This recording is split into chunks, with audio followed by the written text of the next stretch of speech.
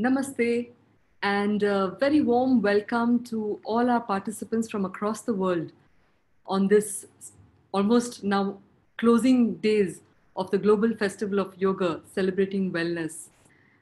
We've had a great, we've had like lots of wonderful speakers who have come on this show and shared their wisdom with us. Today we have another person from the Buddhist community who is here to speak to us. I'd like to request Dr. B. Alan Wallace to please come on screen.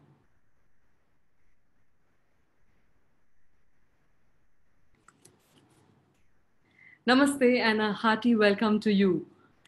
We are extremely grateful that you accepted to come on this program, and very, very humbly, just within a short while, we wrote to you after so many years and you got back to us. So Thank you very much for honoring us with your presence on this festival. So we had met, Vinetji and I had had the great privilege of meeting Dr. B. Alan Wallace at the International Workshop on East-West Approaches to the Nature of Mind, Consciousness and Self. And we had a very engrossing discussion about consciousness and especially about the importance of having more contemplative traditions accompanied with scientific research on it. So today Dr. Alan Wallace is going to speak to us on revitalizing in India's ancient contemplative science of the mind. A note on him: there's a lot to say about Dr. Wallace, but just in the interest of time, I'd like to give you some of the main things that he has been doing so far. So, Dr. Wallace began his studies of Tibetan Buddhism, language, and culture in 1970 at the University of Göttingen, and then continued his studies over the next 14 years in India, Switzerland, and the United States. During most of that time, he trained as a Tibetan Buddhist monk, ordained by His Holiness the Dalai Lama, for whom he has intermittently served as interpreter since 1979. He was sharing that his association with His Holiness has been over now almost over half a century. So a very blessed soul indeed.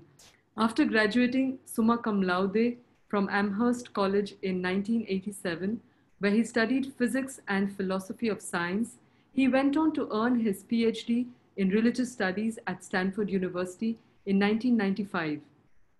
He then taught for 4 years in the Department of Religious Studies at the University of California in Santa Barbara. He is the founder and president of the Santa Barbara Institute of Consciousness Studies and the director of a recently set up Center for Contemplative Research in Crestone, Colorado. He will be talking to us more about this very innovative center at the end of his talk. He has edited, translated, authored, and contributed to more than 40 books on Tibetan Buddhism, medicine, language, and culture, and the interface between science and Buddhism, including Meditations of a Buddhist Skeptic, a manifesto for the mind sciences and contemplative practice, Mind in the Balance, Meditation in Science, Buddhism and Christianity, and Hidden Dimensions, the Unification of Physics and Consciousness. Dr. Wallace is one of the most beloved senior Buddhist scholars that we have today. And we have had a few speakers on Buddhist philosophy and practices with us. But today is a very special session because he's going to be talking to us about his personal experience also in this upbringing with a contemplative tradition, what India can contribute in that field, and what is the future for this dimension of work in the yogic traditions. So with this, a very warm welcome once again. We look forward to hearing your words of wisdom, and I request all our participants to please put their questions in the Q&A box. And thank you very much for joining us. Thank you. I'm just going to change my screen here just for a moment. Very good. So namaste, everyone. It is my honor to join you on this very timely month or so of the celebration of yoga, the yoga festival, and the celebration of wellness. What more timely era in which to celebrate these themes when we are, of course, also vividly aware that we're in the midst of a pandemic which brings great suffering and challenges to the global population, as well as economic ones, as we all very well know. So one can say, well, why are we celebrating when this is such a time of great challenge, great difficulties? And well, this is especially the time to challenge, to celebrate the deeper sense of wellness that we can all cultivate. And so this is a time of the festival of yoga. And as you, I think, all know, yoga from yuj, of coming together, of union. In times of crisis, whether they're military, economic, health-wise, and so forth, these are especially the times when we all need to come together, East and West, old and young, different ethnic groups, and so forth, because we're all facing the same problems. Environmental problems that were here, they've been building up for at least 150 years. They were here long before this pandemic came up. The pandemic sooner or later will subside. Things arise and they pass, the nature of anitya, impermanence. But what is ongoing in the midst of this transient medical crisis is the way we are impacting our home, this planet, for all of humanity and all of the other fellow sentient beings with whom we share this planet. So it is a time for yuj, for coming together, for union, but it's also a time to celebrate wellness. But then how can we do that when there's so much illness, not only of the pandemic, but so much illness? How can we celebrate that when we as human beings, all of us, old and young, whether we're highly realized spiritually or really have no understanding of Dharma? How can we celebrate wellness when we are, as human beings, in this cycle of birth and aging and sickness, and then, of course, death? And as many, many great yogis around the world, perhaps beginning with the Indian yogis, 3,000, even 4,000 years ago, developing samadhi and fathoming the very nature of mind and the subtler dimensions of mind that carry on from lifetime to lifetime. One of the most important discoveries ever made, the continuity of consciousness and the fact that we keep on coming back.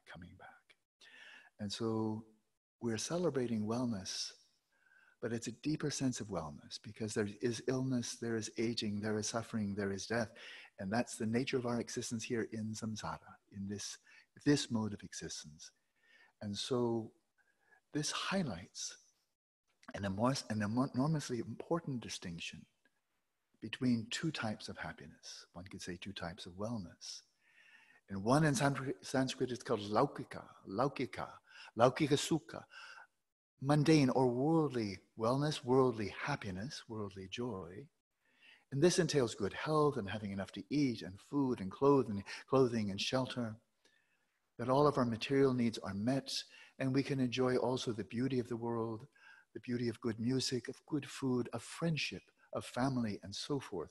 But these are all laukika, these are all types of happiness and well-being that we receive from the world when fortune smiles upon us, when we're experiencing good fortune. But of course, good fortune doesn't last. There's good fortune, and then there's misfortune. And so we can ask, is there another dimension of sukha, of well-being, of happiness? One can also say wellness, that is not contingent on fortune smiling upon us. Or we can say from a Hindu and a Buddhist tradition, that is not contingent upon our good karma from past lives, ripening in this lifetime. Is there any dimension of well-being and happiness that doesn't come from the world, that doesn't come to us, but a quality of wellness and well-being that we bring to the world? And the answer is, of course, yes. And it's a discovery been made many, many times by great sages throughout human history. In the Greek tradition, I being a Westerner, then I must refer sometime to my own native culture. In the Greek tradition, going back to Socrates, Plato, Aristotle, they drew a distinction between the laukika sukha, which they called hedonia, the kind of pleasure and happiness we get from the world, including not just sensual pleasures, but the pleasures of friendship, the pleasures of having happy children, of enjoying good health, living in a peaceful and beautiful environment. On the one hand, yes, that is certainly a value, but the ancient Greeks also recognized there's eudaimonia, genuine well-being. Now this goes back at least as far as Socrates. But before then, before the emergence of this Greek wisdom, before them was the Indian tradition of Buddha himself, Buddha Shakyamuni, and before him, centuries upon centuries of great yogis, siddhas, rishis. And before the Greeks made this distinction, before them, the Indian, the Sanskrit tradition made the distinction between laukika sukha and sat sukha, sublime well-being, or samyak sukha, authentic well-being. These are terms we don't encounter very often even in Buddhism, but they're absolutely there. Whether we give them their traditional names, corresponding names in Tibetan, Dambe Dewa, Yangdabe Dewa, Satsukha, Samyaksukha. So what type of well-being is this? This is a quality of well-being that we bring to the world. We don't get it from the world, we bring it to the world. And all of the great beings, the great rishis, the great mahasattvas, the great saints and sages, they've all known this, and this is how they have blessed our world. So we are celebrating wellness, but the laukika wellness, the mundane wellness, is transient. It comes and goes. There's a pandemic now, it will subside, but there will be another pandemic. This time it's a virus. Next time, perhaps it will be a bacteria that is resistant to all antibiotics. But in the background, what we as a human civilization are doing to our planet now is catastrophic. And I think we must not be distracted from that deeper reality that we are mistreating the world, we're mistreating other species, we are mistreating ourselves. And so, where does all of this mischief, as His Holiness Dalai Lama often refers to people who are doing a lot of damage, bringing a lot of suffering to the world, mischief makers, so compassionate, but big mischief. Where does this all come from? When we treat each other badly, we treat our environment badly, we treat other species with violence. And it comes from our own minds. Clearly, it comes from our own minds. We experience physical wellness, we experience mental wellness. Physical illness, mental illness, or distress. Which of these two is the most important to us? And I think whether we are following any type of dharma or spiritual path, religious or not religious, we all value both. We would like to be well. We'd like to be feeling well and energetic and good physical feeling. Clearly, physical pleasures. Nothing wrong with that. But if we had a choice, if you could either be physically well, physically a lot of pleasure, but mentally distressed, depressed, angry, upset, ill, or would you rather be mentally well, kind and compassionate and peaceful, joyful, mentally, but physically not so good, physically ill, maybe old or injured? We'd like both, of course. We'd like to be physically and mentally well, but clearly everyone values more our mental well-being than the physical. We want both. We should do both, do all we can. But the mental well-being, most important, clearly. If the mentally we're well, peaceful, kind, joyful, serene, contented, then the body is secondary. And the body will get old, and it will get sick, and it will die. But can we pass through the aging process, even getting sick on occasion, and even pass through death without mental distress? Can we mentally be well, experience samyaksukha, authentic well-being, even in times of adversity? And this is what the great spiritual traditions, the Dharma traditions of the world, have been teaching us for as long as there's been Dharma. But then this highlights the importance, if mental well-being is even more important than physical, although we want both, mental illness even more important, or mental distress even more important to us than physical distress, then we must understand the mind. We must understand the true causes of genuine well-being and the true causes of mental distress. Most important, what is more important than that for all of us? Because everyone, even animals too, they want to also have mental happiness. Of course they want to have physical pleasure, not physical illness or injury, but above all mind, above all mind. And so, what is our understanding of mind in this modern world, in this 21st century? Ever since the rise of Eurocentric, colonialism, imperialism, then global culture has been strongly influenced by, often dominated by, Eurocentric civilization. Obviously, Great Britain, but also other European countries. And then as gradually as the United States grew in power, America has been involved in imperialism and colonialism as much as any other Eurocentric culture.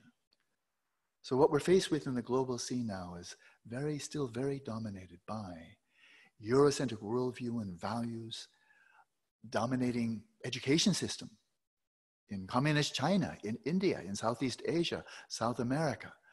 The norm is really the Western model. As if the West invented higher education. But all of you who are familiar with Indian civilization, you know that's not true. The first European universities grew up in, oh, what is this? The 11th century. The University of Bologna, University of Paris, 12th century. Oxford University, 12th century. But long before these first universities in the West, there was already, at the time of the Buddha, Takshila. That was a university. And then when we look to the Buddhist tradition, Nalanda University, established in the 5th century of the Common Era, and continued on for 700 years, 800 years, until the 13th century. This was a university. Nalanda University, Vikramashila, and other universities, long before European university even began, Indian universities had arisen, and some of them were already in decline before the West even began. But now there's a major distinction here. In terms of the rise of modern science, modern knowledge in modern civilization, Western civilization, we really look to Galileo as the father of modern science. This is the view of Albert Einstein and many others. I think it's quite true. He was not only a great mathematician, but he was a great scientist. He developed the technology to move from simple stargazing, looking at the sky, the telescope, to actually fathom the nature of the sun, the moon, the planets, and the stars. And so he began modern science with that. And for 300 years, with the rise of Western universities and so forth, then science became more and more dominant, especially in the 19th century, the mid-19th century. The mid-19th century was also a time when, for the first time, Western science became increasingly dominated by materialism, which is not scientific in any sense of the term. Materialism, that everything in the universe really boils down to configurations of matter, matter energy. The mind is just produced, or an epiphenomenon of matter and energy. It is not a scientific view, it is a metaphysical view. And again, India preceded that. Charvaka. The Charvaka, it's materialism, and it preceded Western civilization. And it was viewed in retrospect as the crudest of all the philosophies that came out of India. But now we have materialism that has come to dominate modern science, come to dominate Western academia, and I'm very sorry to say it has come to dominate much of education throughout the world, including Mother India.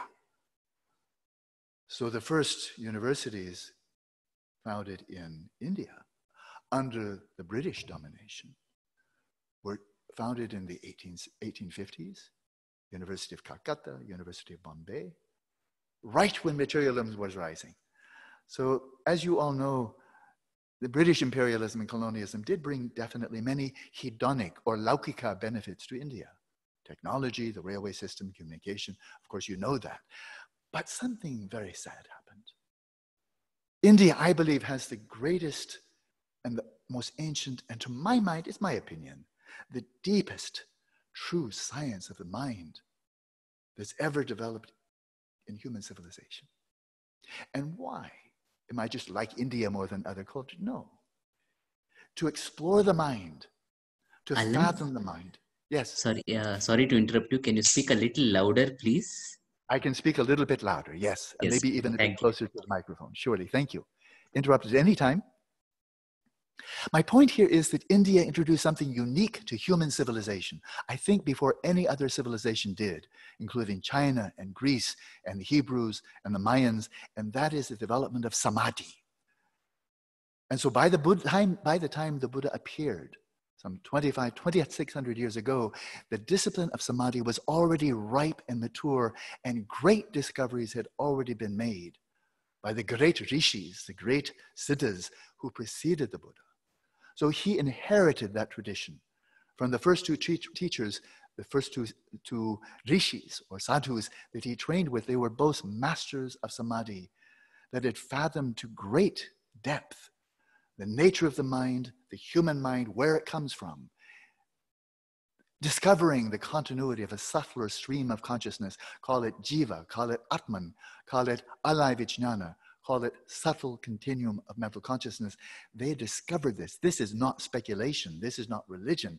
It's not belief. It was a discovery that you can make with samadhi, which penetrates through the more superficial levels of the human mind, which does arise independence upon the body, the brain. But this was an Indian discovery. And since then, great yogis throughout the world, first Hindu and then Buddhist and Taoist, and then there were Christian and Jewish, and there were Muslim, Sufi, and many others, great yogis around the world, in all traditions. Even Pythagoras, the great philosopher, must have developed samadhi because he too said he could recall past lives and recognize individuals from past lives. He too said, yes, reincarnation, it's a fact, I've seen it. But now, with the colonialism, the expansion of Western notion of academia, especially from the mid-19th century, we've gotten the benefits of science, but with the mental virus, I'm sorry to say, but I believe it is a very harmful mental virus of materialism that believes the only things that are real are material. The only evidence that counts is material, physical. This is like plucking out one of your eyes, so you see only a two-dimensional reality, and you don't see the depth of the mind, of consciousness, and its role in nature. But if we go briefly back to this extraordinary, true university of Nalanda, it celebrated 5 fields of science, 5 fields of knowledge, pancha vidya. And among the 5, I won't give the whole list, among the 5, one was central, and it was central from the beginning, back in the 5th century of the Common Era, but it was central to Indian knowledge long before the establishment of this university. Adhyatma vidya, the inner knowledge. This is central, this is most important. And all of the fields of knowledge, of medicine, of arts and crafts, of logic, and so forth, all of these are derivative and secondary. Most important, the mind.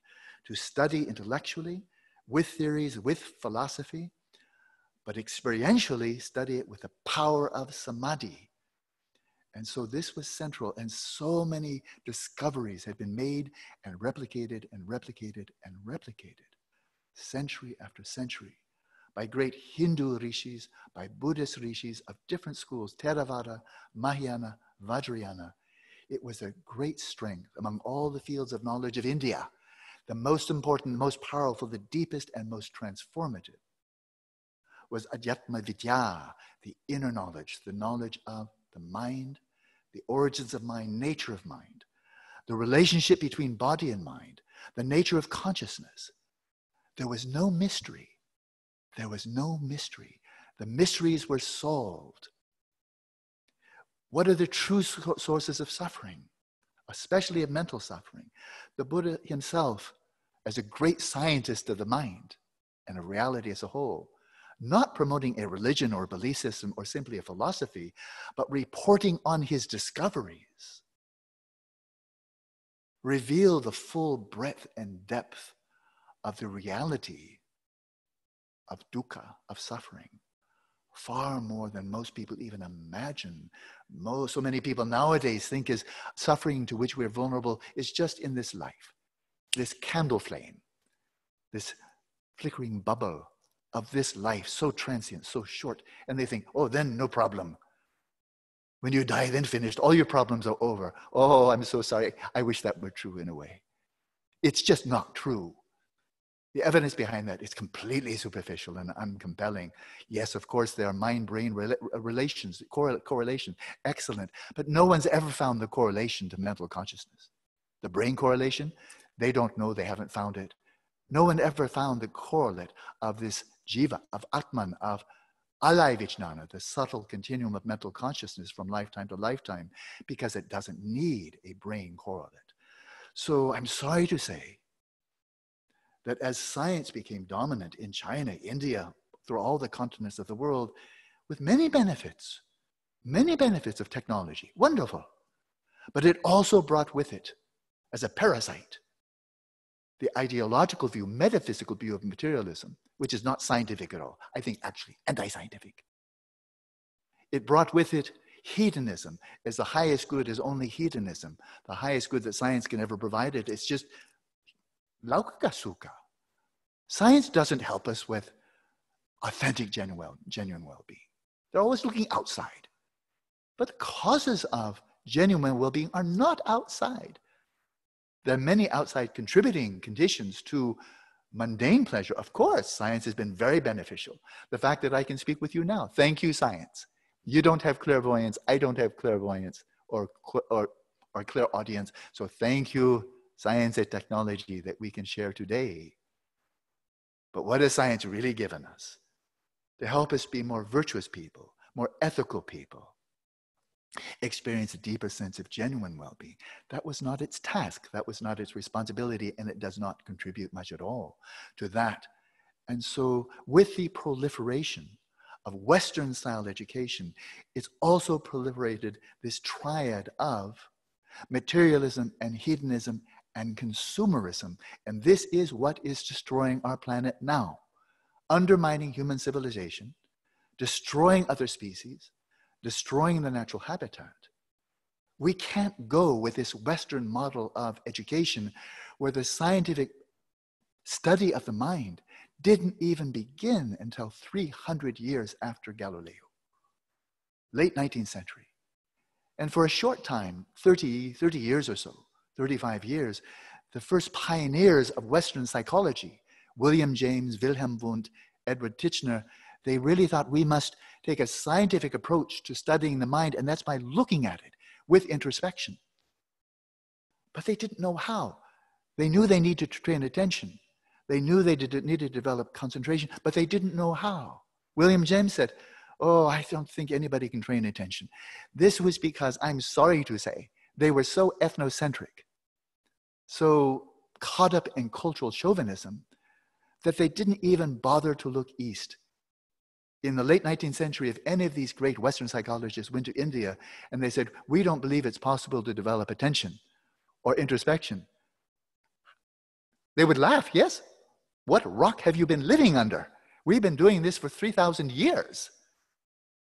Not only Hindu or Buddhist or Jaina or Sufi or Zoroastrian, we've been doing this. Have you been ignoring us all this time?" And the answer is yes. We went there to colonize, to imperialize, to exploit. We as Western civilization did not go east to learn. We went there as imperialists. But now that really stopped. I went to India in 1971. I didn't go there to teach or to get money or to exploit. I, like many, many others, went into to learn. Went to this refugee community of Tibetans to learn. And I've been learning and learning and learning from the wisdom of India, the wisdom of Tibet, ever since. As your chela, as your disciple, I'm still your chela. And so now the chela comes back to the master. The chela comes back to the mother, comes back to the root, comes back home. To tell you as an outsider, what have I learned? And what are the limitations? Western civilization has many strengths, no doubt. We can celebrate those too. Development of science and technology, Western philosophy, arts, music, literature, wonderful. Most of it's hedonic. But we also have deep religious traditions as well. But when it comes to education, about 110 years ago, this introspective approach to studying the mind was snuffed out by the rise of behaviorism. They said, don't look inside, never mind. Look outside to behavior. And so from 1910 to 1960s, then all the emphasis on behavior, as if you're going to understand the mind by just looking at behavioral expressions and thinking mind is just a predisposition for behavior. And then the 1960s, then neuroscience grew up. And neuroscience said, oh, mind is just a function of the brain. All mental disease is just a dysfunction of the brain. And so we compounded one superstition upon another superstition. Mind is just a predisposition for behavior. We know this is foolishness. The mind is nothing more than brain function. There's no evidence for that at all. But this is the dominant view. And in terms of mental disease, still most of the money that goes for research and so forth is to find psychopharmaceutical drugs. Billions and billions of dollars made in profit. And people becoming more and more dependent on drugs for unhappiness, for insomnia, for attention problems, ADHD, for PTSD, for any kind of problem. We look to drugs. And then many people look to drugs, including alcohol, and then pharmaceutical drugs or illegal drugs to find happiness. This is a very primitive approach. There are some aspects of my civilization, Eurocentric civilization, that are truly primitive and saturated by superstition. We need another view. And thank you, India. You're providing us with a deeper view that can complement the wisdom, the knowledge, the skills, and discoveries of the West. But we need to revitalize this great contemplative science of the mind and the role of the mind in nature. So what have the Indians discovered? And then those who have drawn on Indic civilization of Tibet, of Mongolia, of China, Southeast Asia, spread throughout most of Asia, the wisdom of India. So I was asked to share my words of wisdom. I don't have any. Of Alan Wallace as one individual, my own little wellspring, my own little pool of wisdom, I don't think I have anything to offer. But it is my privilege and honor to pass on the wisdom that I have received from my Indian teachers and Sri Lankan and Thai teachers and Tibetan teachers and Mongolian teachers and Bhutanese teachers. I can only pass on then maybe a little distilled essence. What are the true causes of suffering? And then that's not the brain. There's not one psychopharmaceutical drug developed with billions of dollars of research and marketed with billions of dollars of profit. There's not one psychopharmaceutical drug that cures any mental disease. Not one. They only suppress the symptoms. And so that's just anesthesia. Whereas the Indian tradition, going back to the Buddha and before, the true causes of suffering are to be found in the mind. They fundamentally stem from not knowing, avidya, not knowing what are the true causes of suffering, what is the nature of reality, what's the nature of ourselves, not knowing, and then moha, getting it wrong, delusion. All of the klesha, mental afflictions, stem fundamentally from not knowing and from getting it wrong. And out of this arises craving and attachment, looking on things outside and thinking, oh, that will make me happy. That's permanent. I can get sustainable happiness there. And then clinging to it, craving for it, being attached to it. So much more suffering from raga. And then when something gets in the way, we have obstruction, or we get something we don't want, then we not only get unhappy, then we can get upset and angry, hostile, even violent. And so we have dvesha. We have anger, hatred, hostility. And these are the roots of all other mental afflictions, of jealousy, of pride, and so forth. We have found the true causes of suffering, and especially of mental suffering. And they're within. And yes, there are brain correlates, but they are just passengers. The true causes of suffering are not outside. They're not in the brain. They're in the mind. And so this is the diagnosis. The true causes of suffering. But then we can say, is it just in human nature? Are we intrinsically created such that we must suffer? And the Buddha knew from his own experience, no. If you go to the very nature of awareness, its luminous and cognizant nature, awareness by nature is shuddha, it is pure. And the natural purity of awareness is simply obscured by the avarana, the afflictive obscurations of klesha, which disturb the mind, upset the mind, distort our understanding and perceptions of reality. All the evil in the world, all the sin in the world, all the violence and harm we bring to the world, we human beings, other species also, all comes from ignorance and craving and hostility. And that's the diagnosis. Is there a possibility of being free? Yes. Yes, definitely. And that's what marga, the path, is all about. And it begins with shila. It begins with ethical discipline. And ethical discipline rooted in the wisdom of India is first of all about nonviolence, ahimsa. I think India was probably the first civilization to emphasize ahimsa. Had there been wars and conflict in India? Yes, like everywhere else, of course. But the ideal to which we always come back is as Ashoka recognized, first engaging in great violence, great bloodshed, perhaps the greatest king of India, who can say, but he was part of that violence. He was successful. And then with enormous grief, he said, oh, what have I done? So much bloodshed, so much suffering. And for what? No, we must shift. We must go back to our roots of the wisdom of India, starting with ahimsa. Ahimsa is where we must start for all people, believers in religion or not believers, as His Holiness so often says, with his emphasis on ethic, secular ethics. That our ethics must not be rooted in one worldview or another. It must go deeper, that is universal. And we cannot be happy with each other.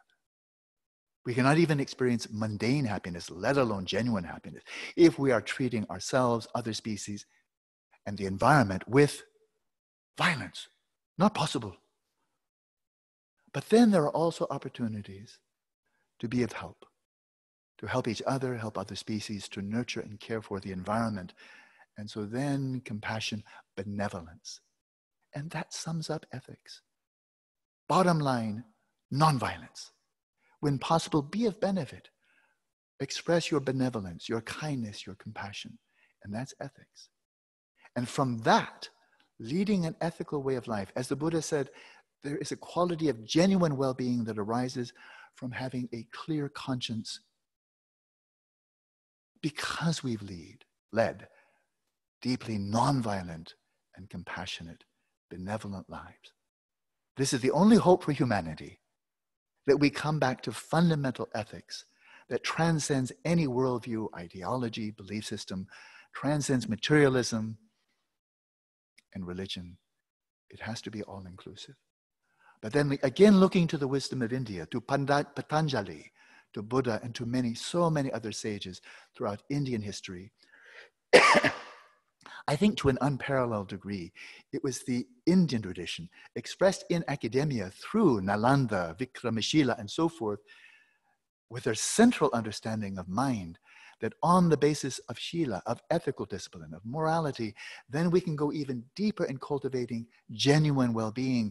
And this is by cultivating samadhi, the higher training, the abhishiksha of samadhi, the higher training in samadhi, which definitely includes developing samadhi, single-pointed attention, deep meditative concentration, to fathom the nature of the mind, nature of consciousness, true causes of suffering, true causes of genuine well-being, and to recognize, if one has very deep samadhi, like the Buddha himself, to recognize the patterns, the natural laws of cause and effect from lifetime to lifetime.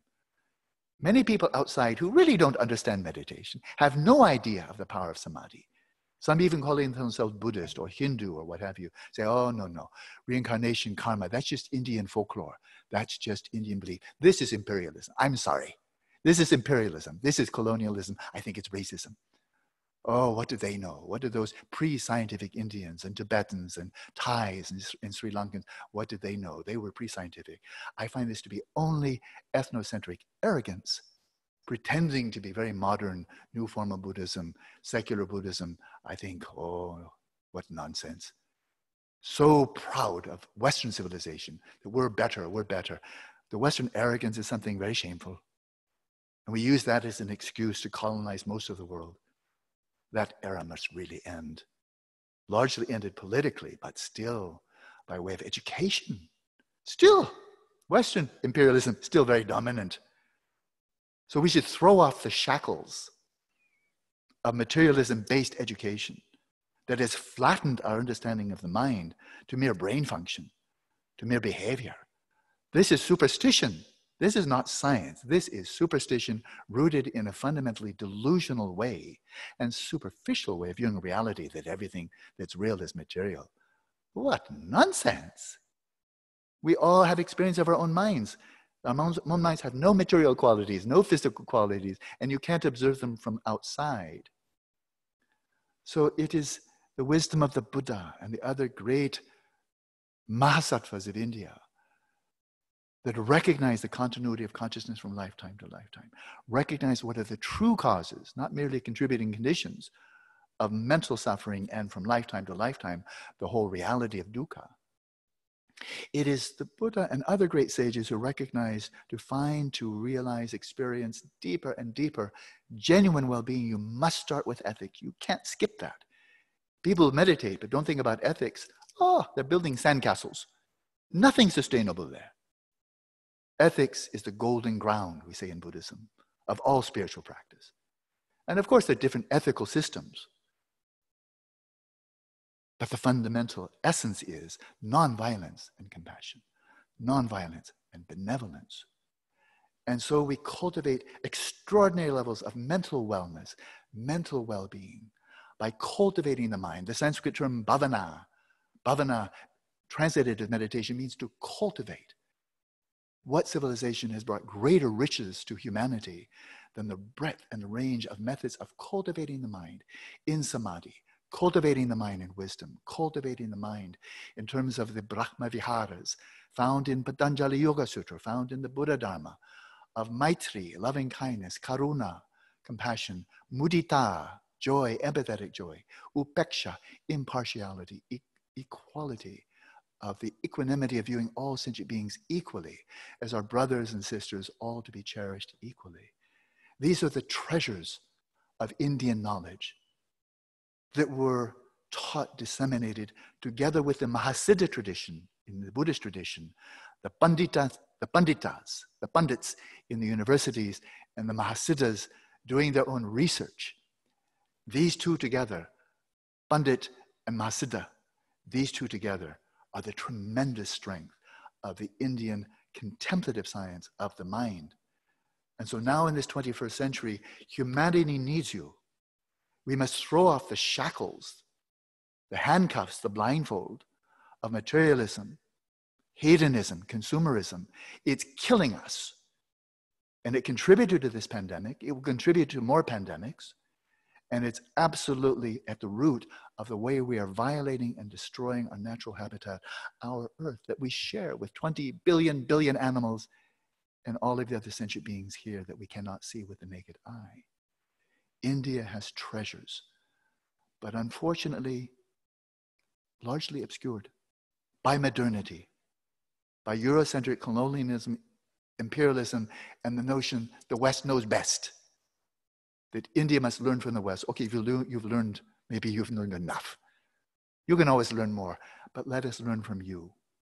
Because the wisdom about the nature of the mind, the origins of the mind, where the nature of consciousness remains a mystery for modern science. They acknowledge that, consciousness is still such a mystery. It's a mystery to you because you don't know how to look. You have not developed the telescope of the mind, which is samadhi. You haven't even begun, where India has maybe 4,000 years of history of developing that. And then through Southeast Asia and East Asia, South Asia, Central Asia, the wisdom of India has blessed all of Asia, most of Asia, more than 2,000 years. So it's time for the whole world to be blessed by this wisdom. Don't keep your lantern under a basket. Get the benefits of Western psychology, benefits of Western neuroscience, benefits of physics, chemistry, biology, all good. But don't let the wisdom of the mind of India be obscured by the superficial materialism of confining the scientific study of the mind to studying behavior and brain and giving other people questionnaires as if first-person experience, your insights into your own mind are irrelevant, and completely ignoring the enormous discoveries made by the power of samadhi, or in the Buddhist tradition, the union of shamatha and vipassana. Shamatha, methods for developing samadhi; vipassana, methods of rigorous, rational, empirical experience, research into the mind, and the union of shamatha vipassana. This perhaps was Buddha's unique contribution to the already immensely rich contemplative heritage of India, not only samadhi, but bring together with samadhi the active inquiry, penetrating, investigating nature of mind. And so the Western tradition really has no idea. Science doesn't know where the mind comes from, has not solved the mind-body problem, has not identified the true causes of mental suffering, has very little knowledge of the true causes of eudaimonia, and consciousness remains a mystery. They don't know where it comes from. They don't know the role of consciousness in nature. We are in a dark age. Eurocentric civilization is right now in a dark age about nature of mind, mind-body relationship, origins of human mind, what happens at death, and the nature of consciousness. We're in a dark age because of materialism and because we have not looked with humility to the wisdom of India, of China, Southeast Asia, Tibet, Mongolia. We've always approached, until very recently, oh, we will teach you, we will bring you white man's religion and philosophy and science and technology. We will educate you. Okay, thank you very much. Now maybe it's time for us to listen. Because I am Eurocentric, what can I do? My ancestors came from Europe, I had no choice. But I've been drinking from the well of the wisdom of India, from direct sources, Indian sources, Nagarjuna, Shantideva, Chandrakirti, Buddha Palita, Padmasambhava. I've been drinking from that well for 50 years now. From original Indian sources, and then Bhutanese and Tibetan and Mongolia. So my life has been indescribably enriched by the wisdom of India and Indo-Tibetan tradition, because that was the lineage, the school that my heart most resonated with. But it all comes back to India, to Buddha Shakyamuni, and the great Nalanda tradition, the great Pandit tradition, and the great Mahasiddha tradition, and the union of these upaya and prajna, skillful means and wisdom. The wisdom to fathom the nature of the mind, origins of mind, nature of mind, mind-body relationship, the nature of prana. Western still has not discovered prana, or what the Chinese call qi, the Tibetans call lung. Still don't even know about prana. If you don't know about prana, you don't know how to solve the mind-body relationship. How does the body influence the mind? How does the mind influence the body? If you don't know about prana, because you can't measure it physically and objectively, then the mind-body relationship is going to remain a mystery for you, but has not been a mystery in India for thousands of years. Consciousness is not a mystery for thousands of years. The multiple dimensions of consciousness, not only individual continuum of consciousness, but then the deepest dimension. In the Advaita Vedanta, the primordial non-duality of Brahma and Atman.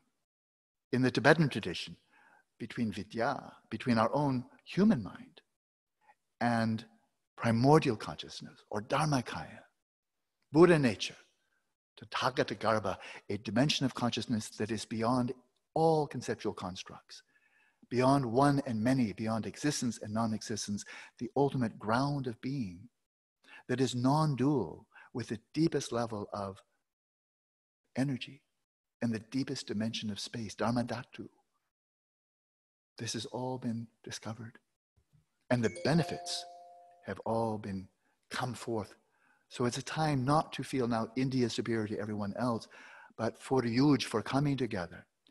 And it's in this spirit of coming together that I've been striving for 13 years to create a research facility, but not just scientific, primarily, in fact, a facility for contemplative research. And now, after 13 years of striving, finally, just in the last few days, my Dharma friends and I, we have purchased, the Santa Barbara Institute has purchased 110 acres in the state of Colorado, in the Rocky Mountains, in the United States, pristinely beautiful, magnificent, with Dharma centers, Hindu and Sufi and Tibetan Buddhist, multiple Dharma centers. It's like a pure realm of multiple Dharma centers from multiple traditions. And now we will come there. We have come there to create a center for contemplative research where we will train yogis, aspiring yogis, to spend months and years in full-time professional training, developing the good heart, developing the four Brahma Viharas of Maitri and so forth, developing samadhi, developing mindfulness, smriti, introspection, samprajanya, developing attention skills, developing empathy, to develop exceptional levels of mental wellness and well-being, to fathom the nature of the mind, to fathom the ultimate source of genuine well-being, which is that deepest dimension the divine, the transcendent, the universal, that transcends the limitations of all the individual religious traditions of the world. It is the common ground, the ultimate nature of reality, in which consciousness is utterly central. Utterly central. So a place to do research like this, nothing new, and yet there are very few places like this. Entirely designed for people to live in full-time practice, 10, 12, 14 hours a day, meditating, but bringing in scientists, inviting scientists, knowing that you may meditate a lot and never learn about the brain. That's fine. But the scientists know much about the brain. They know much about behavior, cognitive psychologists, clinical psychologists, also physicists. A number of physicists now in the field of quantum mechanics, quantum cosmology, are recognizing, for the whole history of physics, whole history of science, we've been ignoring something. And that's the role of the mind, the role of consciousness in nature. We've been treating like that as if it was insignificant. Because after all, Western science developed and evolved for 300 years, ignoring the mind. And then for 30 years, they started looking inward to introspection, and they gave up and went right back to studying behavior and brain, and still have not developed a rigorous science of observing the mind directly. But this was Galileo's great breakthrough. If you want to understand this, the earth, the moon, the sun, stars and planets, you must look at them, but not just stargaze, like folk stargazing, but you must develop the appropriate technology to fathom the nature of the stars and so forth. And samadhi is the telescope for fathoming the nature of mind.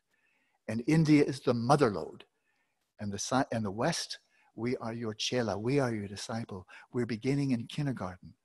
And so this center we're creating is to draw on the wisdom of India, of Nepal, of Bhutan, of Sikkim, of Tibet, of Mongolia, to draw on the wisdom of China and Southeast Asia, of Sri Lanka, to draw on that wisdom, but then invite the scientists to come together.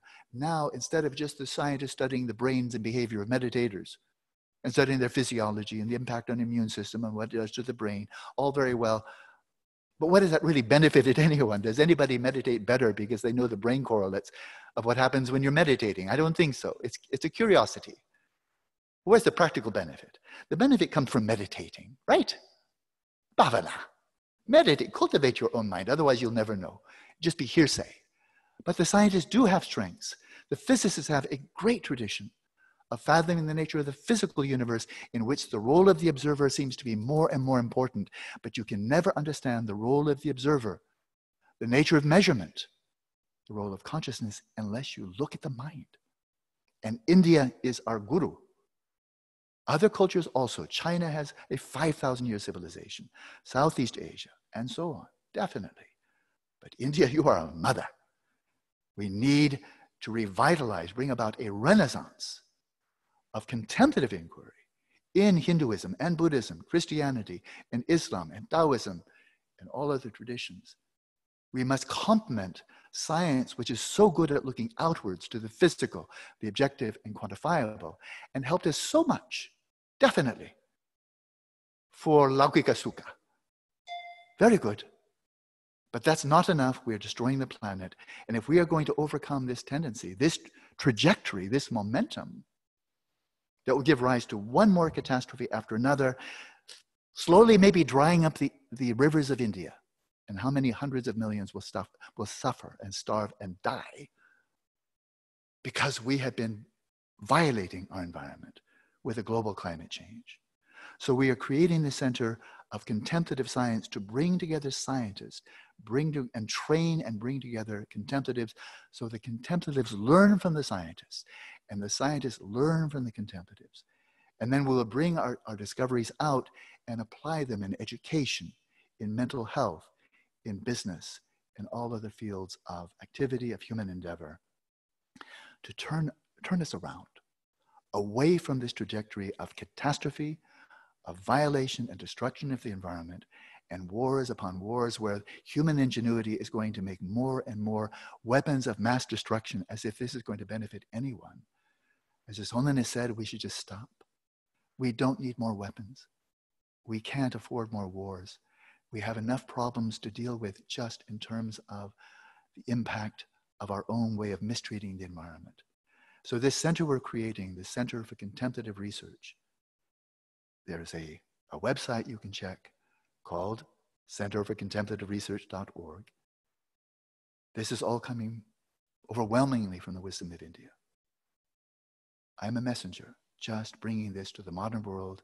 I have many wonderful relationships with scientists whom I deeply respect for their open-mindedness and their intelligence, the rigor of their methodologies. It is time to come together. And not just for Buddhism. I'm emphasizing that which I know most. But the tradition of samadhi far precedes Buddhism. And His Holiness Dalai Lama has given us a mission statement. He knows about this, has blessed it, given his endorsement. He said, definitely, but go back to the tradition of ahimsa of India that precedes Buddhism. Go back to that. And also bring in the study, investigation, the collaboration with Christians. And if Christians, then of course, with Muslims and Jews and people of all different contemplative traditions, religious traditions. We are facing unprecedented challenges on this planet, and we brought it upon ourselves. Especially, it is since the last 150 or 60 years, with the rise of materialism and hedonism and consumerism, where the notion is if your gross domestic product is getting bigger and bigger, this is how a sign of success, that your economy is healthy. But this is superstition. How can we have 7.8 billion people consume more and more and more, celebrating consumerism and thinking this is going to turn out well? This is, again, superstition. The superstition of materialism and hedonism and consumerism. And so I, speaking as a human being now, not just as a Westerner, I'm speaking as a human being. India, you have a wealth of wisdom. Do not let your own wisdom be obscured by the thin layer of modern academia that was introduced to you by the white man in the 19th century. Value what the West has brought you, but now time to celebrate your own wisdom and make it accessible. Work with Indian scientists and Indian contemplatives. Help us, and we can help you, and develop a whole network of centers for contemplative research where scientists and highly trained contemplatives come together to heal the mind, to heal the planet, to heal human civilization. We need to bring forth unprecedented solutions of the union of science and spirituality, of East and West, ancient and modern. We must all come together, huge,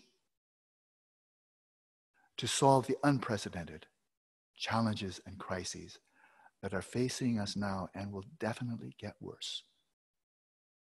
It's not yet completely catastrophic. We still have civilization, but we have to act very, very quickly to turn around the trajectory, to reverse course, and to emphasize authentic well-being over mundane pleasure, over the pursuit of wealth and power and prestige and fame. It is urgent, and it must be global. And I look to India.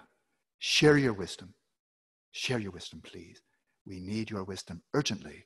We need a renaissance of Indian contemplative wisdom as well as that of China and the Jews and the Christians and the Muslims.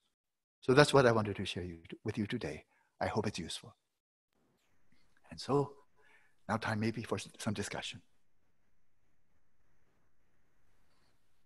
I said, just listening to you, I mean, there are almost tears in the eyes because these are words that we've been all wanting to hear.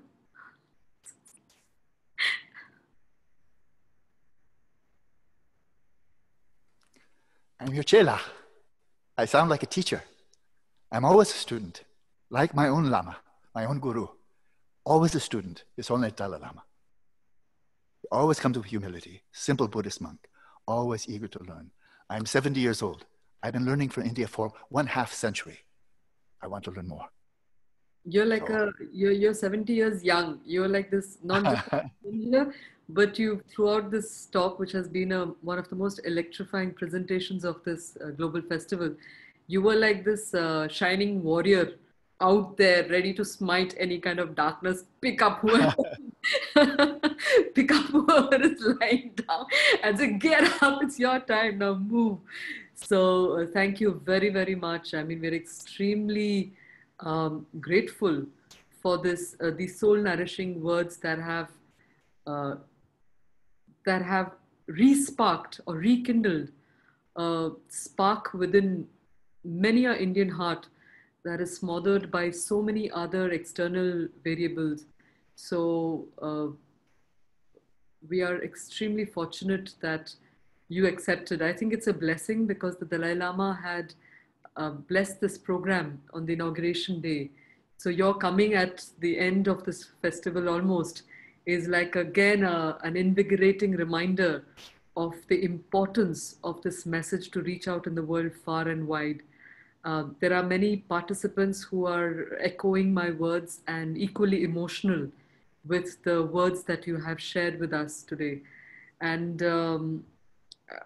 it's also a very historical day today because they have just in the parliament accepted the national education policy, the new one, which has been revamped, which has relooked at many of the education frameworks.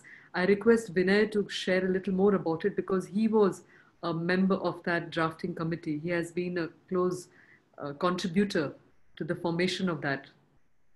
Vinaya? Sadhu, sadhu, sadhu. Savamangalam. Thank you, Amin. I don't think it could have come on a better day because this morning we had a session with Professor M.K. Sridhar, who was the member of the drafting committee of the new national education policy. And last couple of days, we had discussions on the education. In fact, how do we bring in the yogic wisdom into education? And today, as the icing on the cake, we have your presentation, which creates such a strong argument in favor of bringing in contemplative sciences. And the new national education policy, of which I had a small role to play, has brought in a lot of emphasis on these knowledge or wisdom traditions and how it should be integrated into the present system. You know, I've spoken of higher education, Nalanda and the Western universities of the Sorbonne, Oxford, and so forth. But we mustn't begin there when young people are already 18 years old. And that is, there's so much that is not an attempt to convert children to Hinduism, Christianity, but rather, again, universal.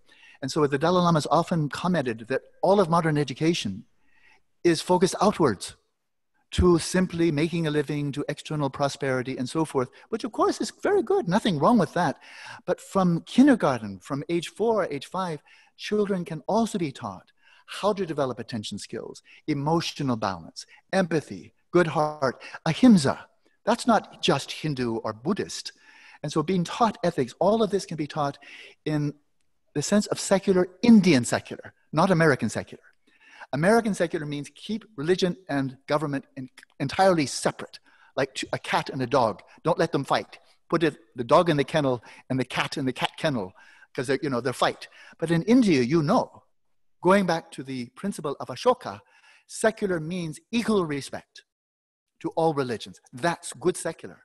And so that secular could be taught in every school in India and should be taught in every school in the world because we want our children to be able to rise to the challenges, economic and medical and environmental, that we have given them. So it's not enough just to give them skills to make a living. We need to help them develop inner strength and equilibrium, good heart, and exceptional mental health and well-being if they are going to be able to deal with the challenges we've given them. So it's for everybody, all schools in India. Yes, we have, Vinay, you want to say something? No, I just wanted to say the policy has been accepted by the cabinet as a new national education policy. And this has come in after nearly 30 years. We had the previous policy that was there that has come up in 1992. And this is the next policy. And hopefully this will lay strong foundations for a proper integration of both the inner and the outer sciences. And that too, that's something that can start at a very young age too. So we are very hopeful on that account. It might take its own time, but it couldn't have been more timely to hear your words today and feel just even more convinced about what we have been thinking about. You know, many problems, psychological problems, can be prevented, just like people give inoculations or vaccines so you don't get a particular disease. So likewise, children should never have to fall into ADHD, because you can teach them very basic practices of mindfulness, of samadhi, when they're very young. There's good research of how do you teach a 5-year-old how to develop concentration, introspection, mindfulness. They can be taught, and then it's got giving immunization shot, so they won't get ADHD. Depression is the most debilitating disease on planet Earth now. And materialism is incredibly depressing. It tells you life is meaningless, and when you're dead, you're terminated. And you're just a brain, so you have no free will either. What's more depressing than materialism? And then they wonder, oh, why is it depression is such a global epidemic? But children can be taught, without necessarily Hinduism, Buddhism, how to develop a sense of confidence and meaning and so forth, so they never get depression. They don't have to suffer from general anxiety disorder or insomnia or PTSD. We can help children as we help them develop physical health and physical hygiene. As His Holiness often says, also develop psychological hygiene and immunization. So even if they encounter very belligerent people with strong craving and toxic nationalism and hatred and get those mental viruses, they witness behavior and harmful views, and they don't get infected. So much potential here. In the Upanishads, they say that yah pashyati sah pashyati, the one who sees, sees. And your seeing of this reality is so obvious, and which gives power to and conviction with which you speak. I think that this session should really be made a compulsory one for all teacher training programs. No, I'm not. I really think we should, as Indica Yoga, start a petition on that one and make this a compulsory lecture for all our teachers and all our students also, to get exposed to, just to know the wealth of insight and fundamental knowledge that existed in this civilization, and which is good as a human being. It's not a cultural requirement. This is important for us as human beings to practice, to understand and practice for ourselves. So we have Ramuji, who's a very senior sadhaka from the Swami Vivekananda tradition. And he's saying, was that not a modern Swami Vivekananda speaking after 125 years of Chicago? Natamastak Wallace.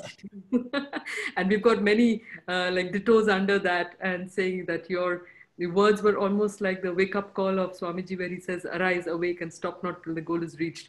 So you have a lot of gratitude pouring in the comment section. There were some questions. Would you like me to take on some questions for you?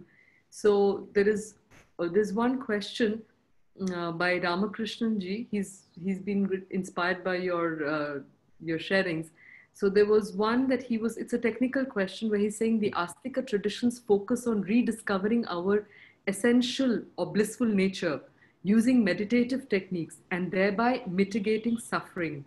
The Buddhist tradition focuses on existence of suffering and develops approaches to remove the causes of suffering. Does that difference in approaches make a difference in terms of actual meditative practices in either tradition? I think we have one more thing to celebrate. That we don't have just one religion, that everybody, like one size of shoe. And whether you have small feet or big feet, well, never mind, here's the best shoe, and it's all size 11. So we don't have any one tradition that's the best for all. And so I find very interesting the Buddha's approach. Because if we look at it from a very modern kind of marketing perspective, we say, this is not very good marketing, Gautama. You're starting with suffering. People want to hear something good and not just suffering. And they want to hear about virtue. And then you talk about klesha and karma. And so it's a little bit, some people, when I first learned about Buddhism in Western University, they said, Buddha's a bit pessimistic. But you know, India is quite a poor country. And so, no, this is complementary. And that is what is quite not so obvious, is if, as the Buddha taught in his first turning of wheel of Dharma, we first focus on the reality of suffering, which we already care about. There's no human being, no animal, no deva, there's no sentient being that doesn't care about suffering. And if you care about it and you're intelligent, you must look into the causes and not just say, oh, may suffering go away, I hope it goes away. No, you need upaya. You need skillful means. You need knowledge to know what are the actual causes of suffering. So he addressed questions everybody is asking. Even animals, if they're hungry, they're asking, where can I find some food? Even animals want to know, what are the causes of suffering and how do you overcome suffering? So we started out with something utterly universal for materialists, atheists, theists, and non-theists. There's a reality of suffering. We don't want it. If we don't want it, we can't just say, please go away and run away. We need to know the true causes and not the outer contributing conditions. But then what is remarkable is if you just eradicate, cut from the root, the inner causes of suffering, then you are reunited. You achieve nirvana and you discover immutable bliss, immutable, timeless wisdom. And so all you need to do is dispel the obscurations, and that which the other traditions are focusing on explicitly, it comes naturally and effortlessly. So I think the two are utterly complementary, but for the last 30 years of my training that has been quite single-pointed, I've been focusing on the Indo-Tibetan tradition of Mahamudra, and it's called Mahasandhi or Dzogchen, the Great Perfection. It's a lineage within Indian Tibetan tradition. And it's in the spirit, in the taste of it, it's much more similar to Advaita Vedanta, that it's focusing overwhelmingly on this deepest dimension of consciousness and the need to settle the mind in its natural state and to rediscover who we have always been, rediscover the ultimate ground, which is always the ground. And our human mind, even the jiva that goes from lifetime to lifetime, that too is a creative expression of the transcendent divine ground. And so this has absolutely captured my heart. And I've been focusing single-pointedly for 30 years now, since 1990. And the spirit there is, having 20 years of the classic foundational Buddhism, Four Noble Truths, then saying, but what positive, and then this, the source of all well-being, the source of all virtue, the source of all genuine happiness, the source of all virtue, all comes from this ultimate ground. And all we really need to do is to know who we are. So in Dzogchen, it's often said, there's one difference between Buddhas and sentient beings in samsara. Buddhas know who they are, and sentient beings don't. Quite simple. And then, so reminiscent, I think, of many things you'll find in the Upanishads, in Vedanta, and so on. Then we say, the deeper you go, the closer you converge. And that is my fundamental belief for 50 years now. Superficial, many differences. No problem, it's good. Everybody can't wear the same size of shoe or want the same clothing. You start different. Your clothing is very different from mine. I will not wear a sari, so I don't think it would look good on me at all. It's okay. But the deeper we go, the closer we come to true union of all sentient beings that transcends all differences. Yes, I guess it's like the spectrum of light. The more you go to the source, the more it becomes white. So, Indeed. yes. Beautiful, thank you beautiful. for that enlightening answer. There's another one here which has to do with religion, because religion is one of those very foundational lenses that we view the world through. It's a very subconsciously cultivated lens, I would say, and coming down through generations. So there's a question by Geeta Ramannaji, who's a very frequent participant on this festival. So she's saying religion was exploited to divide us during British rule, and now, from many of our leaders, this wisdom can only be shared after we. How can this wisdom only be shared after we rise above this? And there's a sort of related question by. There's a related question by Ramakrishnan Sitaramanji, who's saying again, he says, do you think prophetic monotheistic traditions will find Hindu-Buddhist meditative practices compatible with their own? Mm-hmm. Really, the religious when it comes understood. to Understood. Two very, very meaningful questions, quite distinct. As a scholar, educated until the age of 20 in the West entirely, in Europe and America, and then went to Asia, 14 years total immersion, and then trying to bring the two together, going to Amherst, Stanford, and trying, because when I went to India and was living there in Dharamsala, I would often say I was born at the age of 20, because nothing made sense until I came to India and was living with Tibetan culture. Nothing makes sense. But of course, that's not true. So then I tried to integrate ever since then the wisdom of the West and the wisdom of the East. But something that's been very vivid to me for a long time is we say religion is the lens through which we view reality. It's a Western lens. It's not Indian. That is, in the Western, we have three Western lenses. Of course, there are many more, but we have three. And that is, we have religion, but the Western concept, the English, German, Spanish, French, the European concept of religion is entirely based and rooted in the Abrahamic religions of Judaism, Christianity, and Islam. They are religions. They're not philosophies and they're not science. They are religions. Good, they are religions. And then we have Socrates and Plato and Aristotle and Kant and so forth, and those are philosophies. They're not religions and they're not science. And then we have Galileo and Newton and so many, Darwin and Einstein and so forth, and they are not philosophers and they're not religious proponents. They are scientists. But these are three categories that are entirely Western. And then with the colonialism and the linguistic imperialism, we take our Western categories, which are true for all Western languages, and then we say, hello, China, we're going to fit you into our boxes. Hello, India. Hello, Tibet. Hello, any traditional culture. And so Westerners come to India in the 19th century and they see monks, they see people wearing robes and burning incense and chanting, oh, okay, we found the box for you. You're religious. And then until very recently, many philosophers say, oh, India didn't have religion, didn't have philosophy, because their philosophies were religious, Nagarjuna, Shankara, and so forth. Then it's not real philosophy, because it's tainted by, contaminated by religion. And then, of course, it's not scientific, because where's their technology? Where's objectivism? Where's their third-person methods? Where's mathematics? So no, India didn't really have science, didn't really have real philosophy. They just had religion. But then I have my PhD in religious studies. And religious studies, for many people outside of religious studies, is considered, oh yes, that's the department for superstition. Because that's what the materialists think. And materialists are dominating modern academia. So outside of religious studies, hardly anybody takes religious assertions seriously. They say, oh, that's just religious belief. Hindus believe this, Buddhists believe this, but it's all blind faith and reliance on authority. Whereas we scientists, we will tell you what's true. This is, just to use a nice word, complete, racist, ethnocentric nonsense.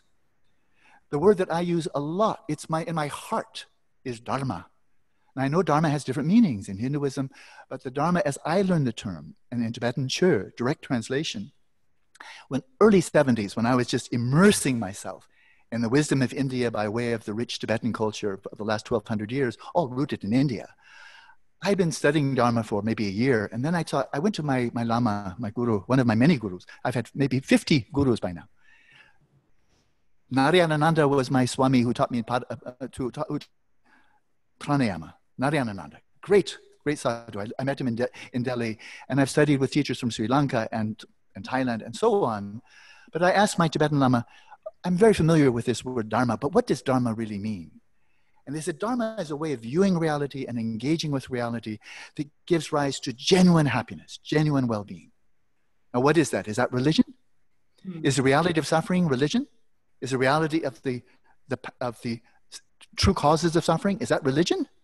How about Shila? Is that religion? How about Samadhi? Is that religion? How about Prajna? Is that religion? And so in Buddhism, in India, I come back with reverence. You never cut up knowledge into these pieces that look like they're antagonistic with each other. Religion versus science, which is true? Oh, they're so different. What do? Well, we either throw out science and become religious fundamentalists, or we throw out religion and become materialists. And then philosophy, it seems like they never agree on anything. So even though they have a lot of wisdom, they disagree among themselves because they don't have the upaya of Nagarjuna and Shankara and Sri Aurobindo and so many others.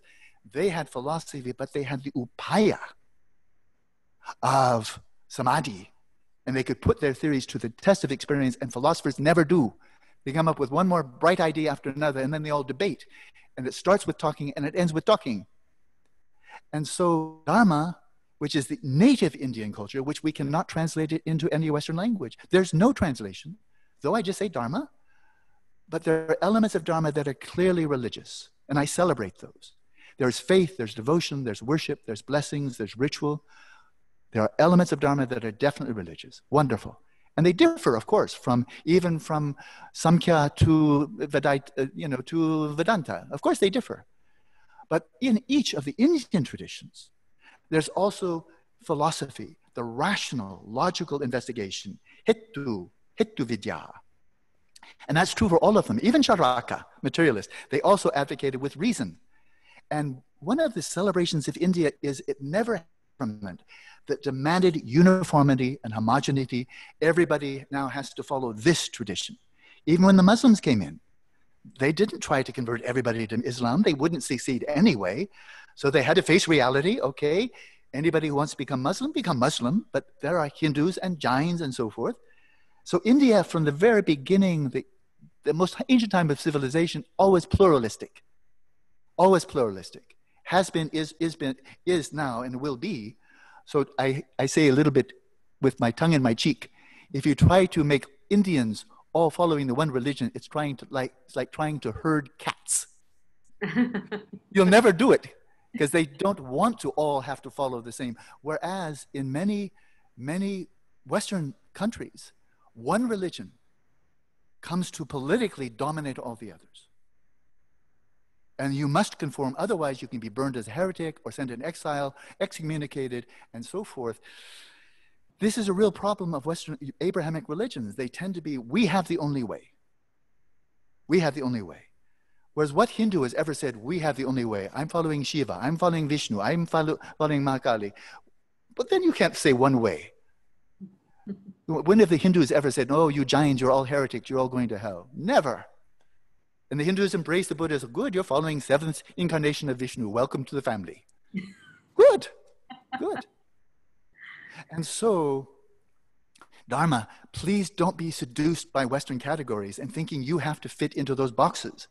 You never have, you don't now, and you will not, because you have larger boxes. Whereas in Dharma, there is science. There is science in Dharma.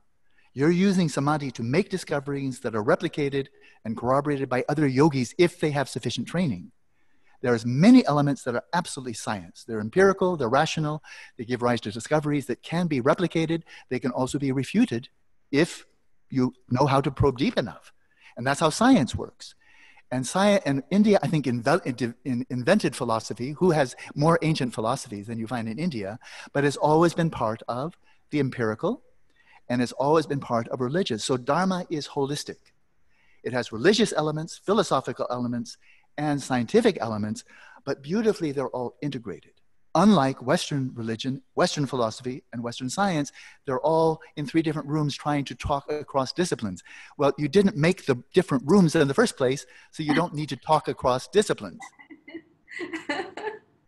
Now, in terms of, and so then in terms of upaya, the methods of yoga, the asanas, the pranayama, the pratyahara, the many methods of shamatha, vipassana, and many, many other practices, the tremendous richness and diversity of bhavana within the multiple Hindu traditions. Again, that's a Western category, isn't it? It's a Western category, trying to put all of Indian religions into one package. It's one more Western colonialism. Buddhism, okay, that all traces back to one person. So, okay, we can call it Japanese Buddha, and it's okay. They're very different. But yes, we all revere Buddha. But in terms of methods, there are quite rightly, wonderfully, there are methods of rituals, of meditation, of devotion and prayer that are uniquely Hindu or followers of Vishnu, of any other of the great divine beings. And they're different, and they should be different. And then Buddhists have their own rituals, and Buddhists have many methods that only a Buddhist would want to do. And that's fine. Vajrayana, Zen, Chan, Pure Land School. Well, no non-Buddhist is going to follow the Pure Land School of Chinese Buddhism. And that's fine. But in the midst of those methods, rituals, methods, meditation, that are unique to Theravada Buddhism and not found in Mahayana, found in Tibetan Buddhism, not in that Buddhism, in addition to those, there are foundational practices I've been teaching for 44 years now. And that is the cultivation of samadhi, of shamatha, of smriti, of mindfulness, samprajanya, introspection. These are universal. Everybody should do these. Every child in school should be taught this. And contemplatives in all traditions, they also have distracted minds. Also, the mind falls into dullness and laxity. So everybody needs that, right? Of shamatha. And then we have the cultivation of the heart that we see in the Patanjali Yoga Sutras, of Maitri, of Karuna, of Mudita, of Upeksha.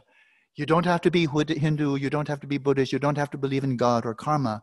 These are universal. And then teachings on ethics and how to recognize what is ethical and what is non-ethical. And of course, you may say, I believe because God said, or Allah said, or because there's bad karma. It's good, no criticism. But here's one way that is universal. I didn't invent it. But as I engage with you now, and I engage with everybody else listening, are my words, my facial expression, my tone of voice, the movements of my hand, are these conducive to your genuine well-being? Do they nurture you, support you in not getting sensual pleasure or just intellectual stimulation and entertainment? That's trivial. But is my conduct here, the time I'm spending with you now, is this helpful, nurturing? Am I a friend to you in helping you cultivate your own genuine well-being, rooted in ethics, rooted in cultivating the mind, rooted in wisdom, which is where you find the highest degree of samyak sukha, is by knowing reality as it is. Are my words helpful? Then they are kushala. They're virtuous, they're wholesome. Whereas if I behave in any way, with speech or even with my intentions or with my body, if I behave in any way that undermines, detracts, destroys, inhibits your cultivation of genuine well-being, that's akushala. That's not virtuous. Any act of violence, any act of arrogance, of greed, hostility, manipulation, exploitation, sexual, monetary, any way, that is not helping you. And it's coming, and then why would anybody ever behave that way? Why would we ever treat others in a way that would harm their own cultivate, their own well-being, their wellness? Why would we ever do that? That's crazy, isn't it? There's enough suffering from aging, sickness, death, natural calamities, catastrophe. Don't we have enough suffering already? So we don't need to give more to each other. Why do we do that? Why do we still have more weapons, more violence, more racism, more nationalism, toxic nationalism? Why? Misogyny, treating women as inferior, treating animals as if they have no feeling, treating each other, sometimes reducing each other as we're not even human. Why do we do this? It makes the gods cry. Why do we do that? It's destructive to ourselves, destructive to others. Why do we do that? Avidya, moha, because we don't know any better. And we become prisoners of our own mental afflictions. We become slaves of our own ignorance, our own arrogance, our own attachment, self-centeredness, our own violence, our own anger and hostility. We look like, we think I'm free. I can wage war. I can do this. I can exploit other people. I can manipulate for my wealth, my power, my fame. I'm so free. No, you are a puppet. You think you're free. This is like a puppet on the end of strings and just moving around like a puppet. And the puppeteer is your own mental afflictions, your klesha. You're a puppet of ignorance. You're a puppet of delusion, moha. And so anything that will cut through ignorance and delusion, and methods that are universal from Hinduism, all of yoga, so much of yoga, anybody can practice. And so much of meditation also. It's good for everyone. It can be taught in every school. And then those practices that are unique to this tradition, that tradition, good. That's for Muslims. That's for Hindus. That's for Jews. All good. And then we look at the differences, not putting our hands over our eyes and say, oh no, I don't want to see a difference. It's all one. We're all following the same. No, we're not. On the superficial, it's wonderful that you're wearing different clothes. Not my clothes. I wear my shoes, not your shoes. I follow my tradition. I'm not trying to follow all our traditions. I respect all. And knowing that and this is very important, the tradition I'm following is the best for me. I know that. It's where I'm at home. It speaks to my heart, my mind. I'm at home. I didn't convert to Buddhism. I discovered, oh, I've always been a Buddhist. Thank you very much for bringing me back home. You know. And so, emphasizing above all, the common ground, what unites us all. It's deeper than any of the differences. But when we have confidence and faith in that common ground, that you're my sister, you're my brother, I'm your brother, common ground with animals too. They're my friends. They're my relatives too. All sentient beings are all my friends, all my relatives. I'm a friend to everyone. They may not be friends to me. That's okay. But I can offer to the world. I'd be a friend to anyone, right? That's common ground. And when we have that confidence, yes, at fundamental, we all want the same thing. We love virtue. We love love. We love compassion, kindness. Everybody values that. We all want to be free of suffering. We all want to find happiness. The causes are the same for all of us. When we know that, and then I say, oh, I think maybe you're not Buddhist. Or maybe, oh, no, you don't look like me. I'm not white. I'm pink. Look at my face. I'm not white. I'm pink. Special race. Maybe pink people should be superior. Crazy. As crazy as thinking white is better. So it's the notion of pink is better, or brown is better, or black is better. This skin pigmentation, biggest superstition is racism. And so when we have that confidence in the common ground, then we can be so much at ease with the differences of the different religions and different denominations and sects and so forth. But that's best for them.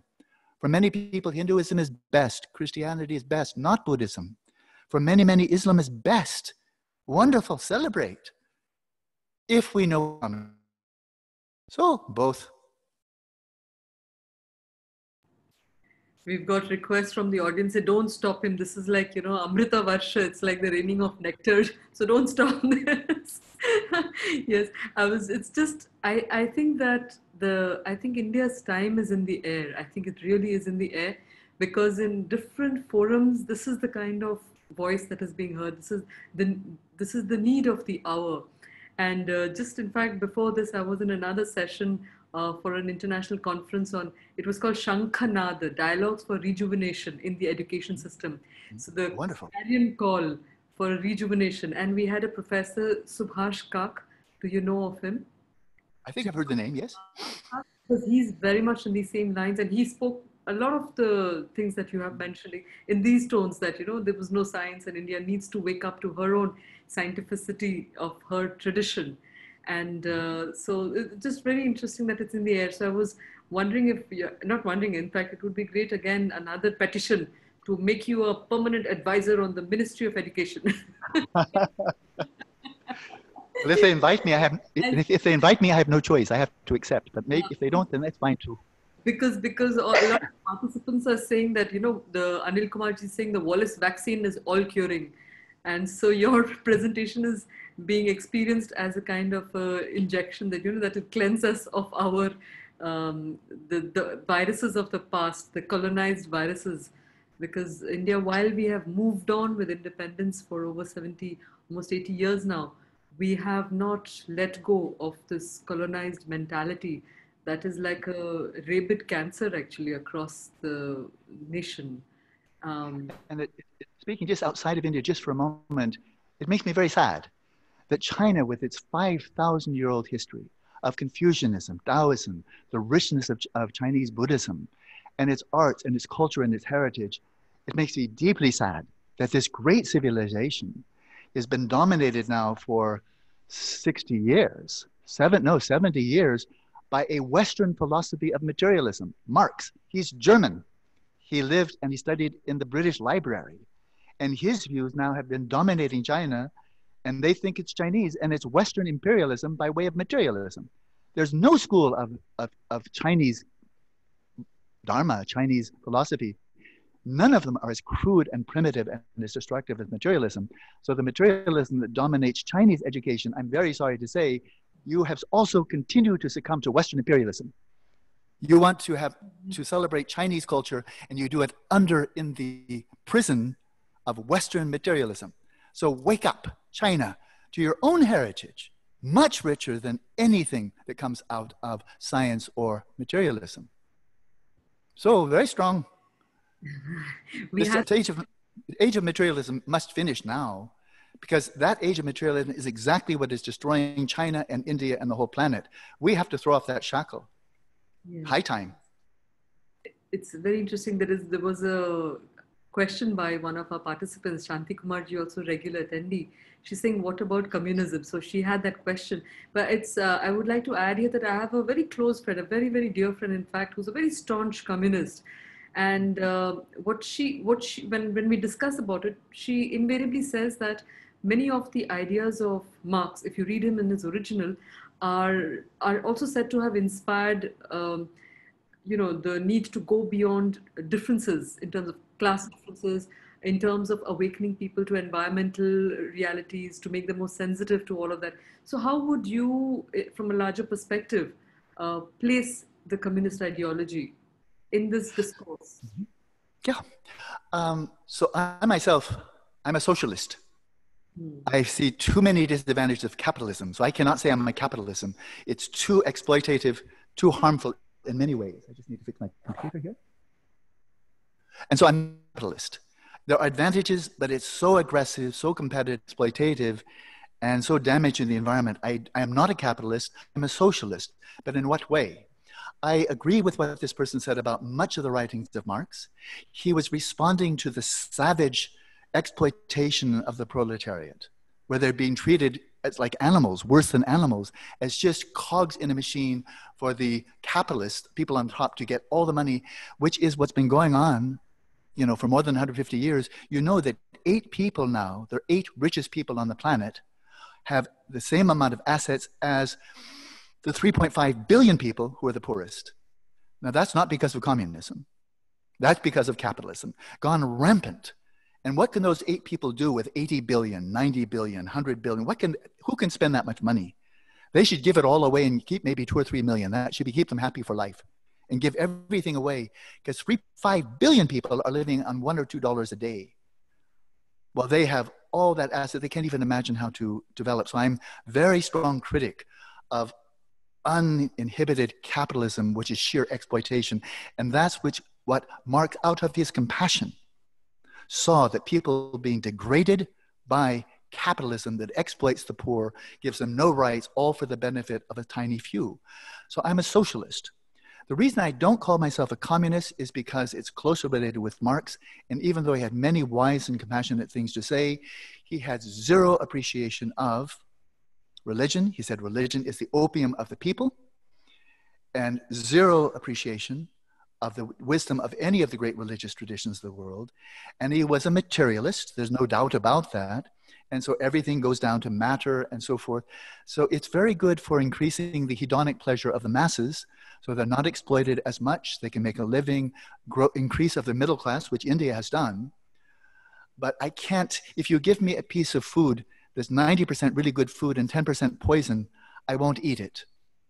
And the notion that religion is the opium of the people, it's only bad, 10% bad, and materialism is the authentic view of reality, well, that's the 10% that poison.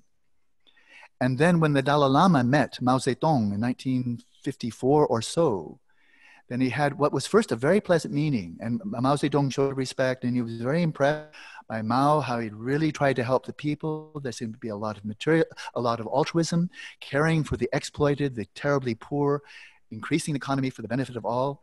And then just before he left his meeting with Mao Zedong, then Mao Zedong told him, religion is poison. And then that was the end of the Dalai Lama's becoming Chela to Mao Zedong. Oh, so if you believe that, then what will you do with our civilization when you take it over? And of course, what they did is destroy all the monasteries, genocide, killed so many thousands of their great lamas and so forth. Cannot call myself a communist because it's done under the name of communism. And the brutality of communism in the Soviet Union, they call it communism, but in fact, especially under Stalin, that was capitalism where one man owns everything. Some people say, who are the richest people in history? Probably Stalin, because he owned everything in the country. If he wanted to take anything from anybody, he could. And if people disagreed, he killed them. He killed 20 million of his own people. That's communism, rooted in materialism, which has no ethical basis at all.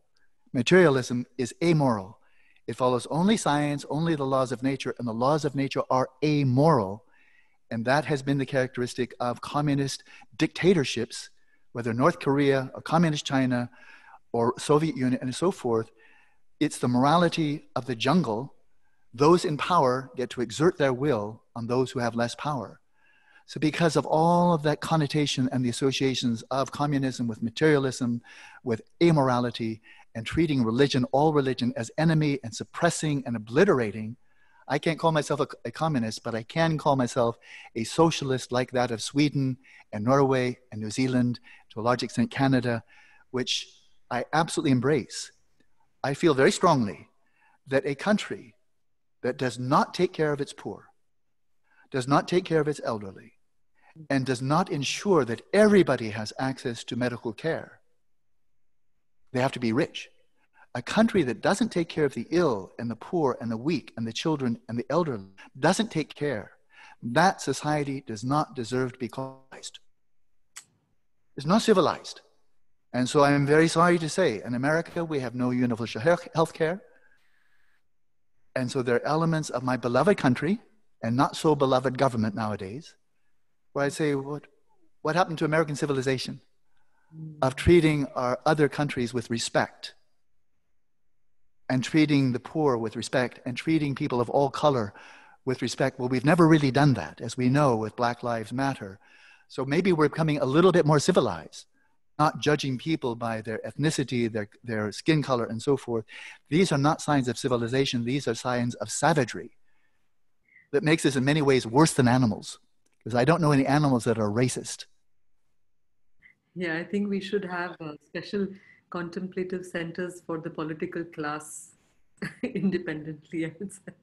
Wouldn't it be wonderful if everybody going for elective office, that number one, they should really show that they're psychologically fit, mentally fit, and they're truly coming into politics for the job description of be of service to your country. And we know, without mentioning any names, there are world leaders who are mentally unfit. Mentally unfit. They are not mentally well. And I won't say any names because it's not just one person or two persons, but such people should never be put in power. The higher the power you have, the greater your altruism should be. Like King Ashok. Great power and great benevolence. After his dark time, that's the model. So if you want to be just a city councillor, then you don't need to have too much. You want to be a governor, you have more. You want to be member of parliament, more. If you want to be prime minister or president, you should have very great mental health and balance and very, very great altruism that cares not only about your own country, which is your responsibility, but recognize your own country does not exist independently. The environment is not located in countries. The economy is not located inside countries. Ethics is not inside countries. India is multi-ethnic, always has been. America is multi-ethnic, always has been. And so the notion of we are best, I want to make one final point, and that is among the kleshas, mental afflictions, that which is called pride is a sense of I'm superior, or my group is superior, you are inferior. I'm superior, my gender, my race, my skin color, my society, we're superior, we're better than you, and that's a mental affliction. So that's toxic. That's just like hatred and greed. I'm better, so everybody's inferior to me. That's a mental affliction. It's not true, mental affliction, but there's something else. And that is, there's a term that is confidence. Shantideva, in his great Bodhicharya Avatara, Guide to the Bodhisattva Way of Life, he comes to the 7th chapter, and it's all about virya, enthusiasm, determination, inner strength, effort. And he really highlights the enormous importance of developing confidence. And confidence is not arrogance. It's not pride. It can be, like parents can be very proud of their children. That doesn't mean they think their children are better than other children, but they see their children being virtuous and accomplished and capable and doing their best. And parents' pride in their children is a good thing. If you are a very gifted artist and you take pride in your art, you're a musician and you take pride in your music, you're a politician and you take pride in the way you're serving your constituency, serving your country, that is a virtuous pride. It's confidence, it's noble, and it's not setting yourself up above, but it's saying, I have offered something to the world that is of value. I am a person and I am of value, and I'm not inferior to other people. In some skills, definitely. I have less skills in many, many areas, but that doesn't make me an inferior person. And no race is inferior. No country is inferior. And so we can have pride, and that's again, basically the gist of what I was saying. India, rise and rediscover your confidence that you have something of magnificent value, in some ways unprecedented and unparalleled. And the other civilizations, even China, got most of its samadhi from India, Southeast Asia, Central Asia. Its samadhi, its wisdom from India. We know that. Hinduism is not only in India, you know that, Southeast Asia and so forth. And likewise, Christianity has shared much of its wisdom with the world. That's good, you know. But having confidence without pride, or virtuous pride without toxic pride, and that's what India needs. Rise up to the glory of India without pride. Without feeling, oh, yes, now good, we're superior to the West, we're superior to China, we're superior. No, no, then it's the same problem all over again. Reverse imperialism. True. I mean, that's a very tricky thing, a balance that everyone should be mindful of. Indeed. But that's what we're here for. My name, I'll say a little joke.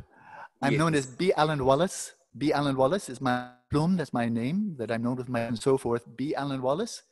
If you want to do move the letters, it's Balance Walla.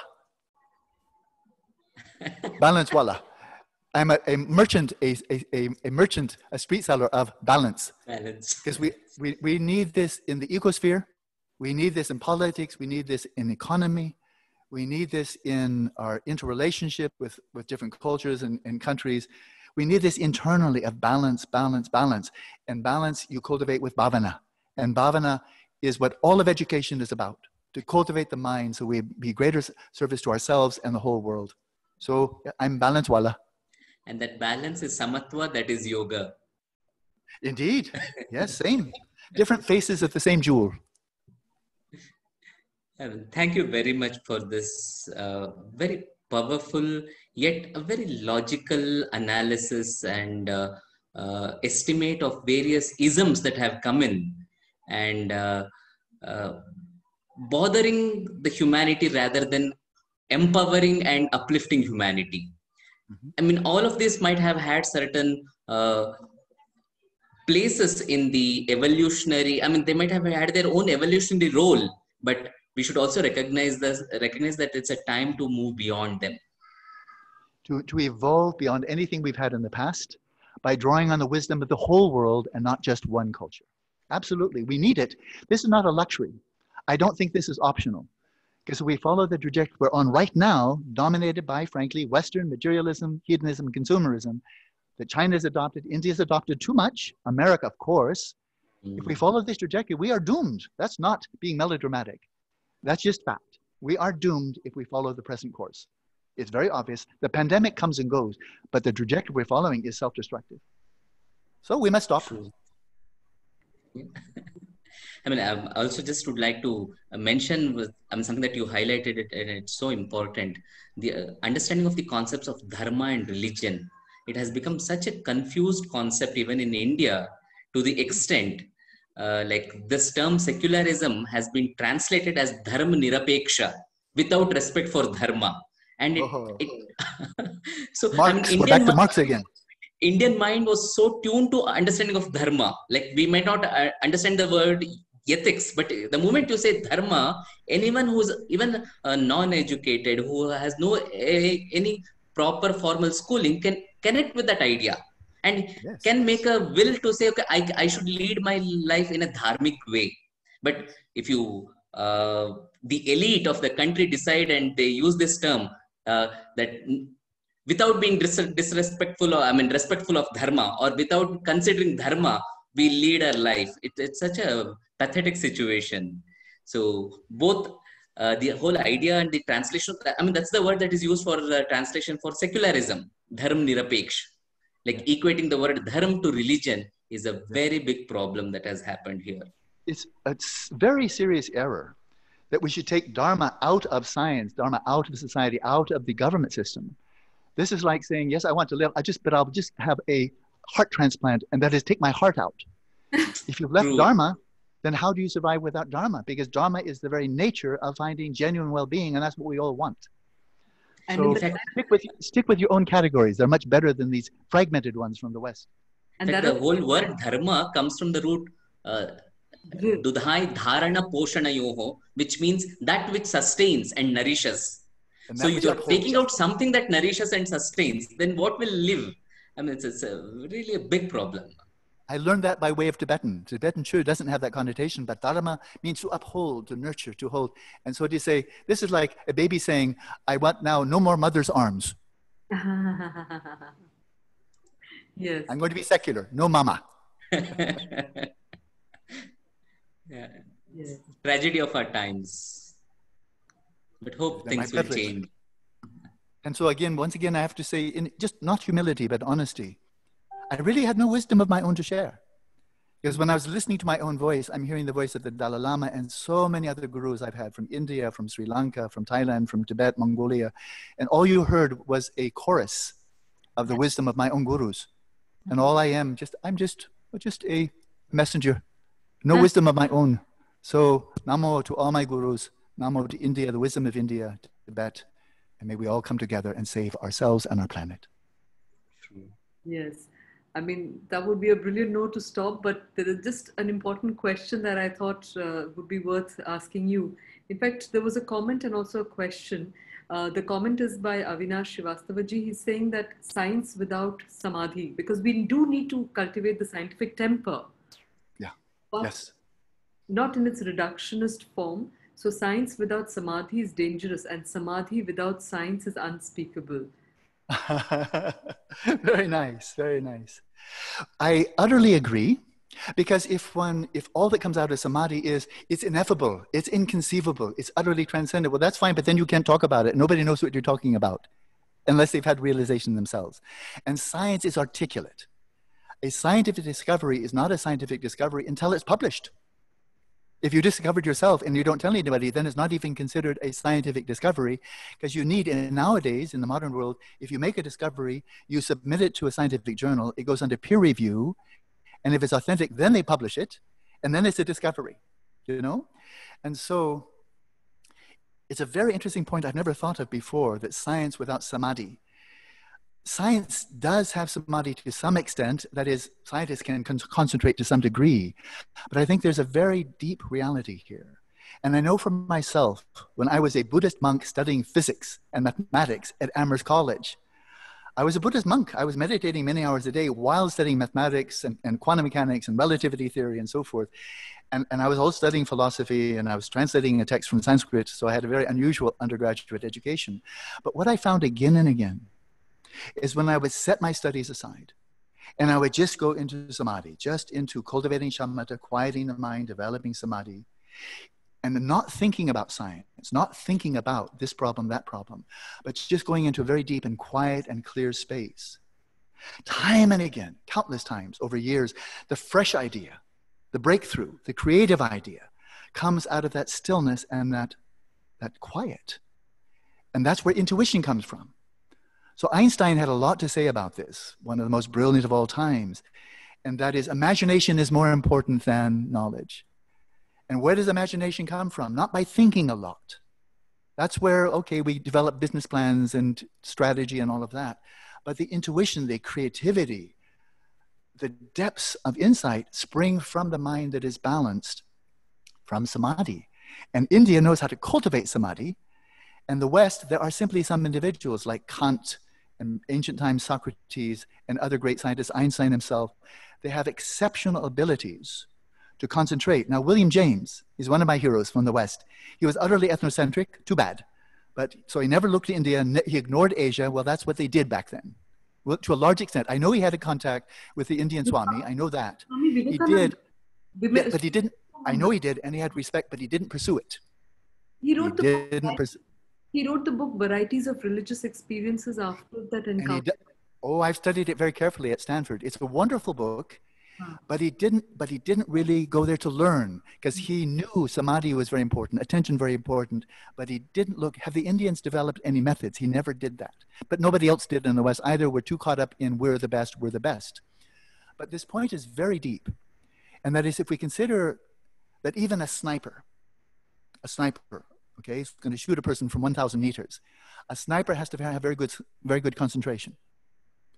And many others, weapons, you have to be, if you're in a sword fight, or you're flying a jet at 500 miles an hour, and you're in a dogfight, fighting with, you have to have very good samadhi, otherwise you die. So in military, you need to be concentrated. Air traffic controllers need to be concentrated. Professional chess players need to be concentrated. So, but if it's just concentration and it has no roots in ethics, in Shila, it's not sustainable. And this is the wisdom of India. We know from Patanjali, yama, niyama, and then asana, and then pranayama, and then eventually you get to dharana and you get to samadhi. But samadhi in the Hindu tradition, Buddhist tradition, to develop sustainable samadhi, sustainable exceptional levels of mental health and balance and wellness, that plant can only grow in this fertile soil of ethics. And it's just true. This is not a religious statement.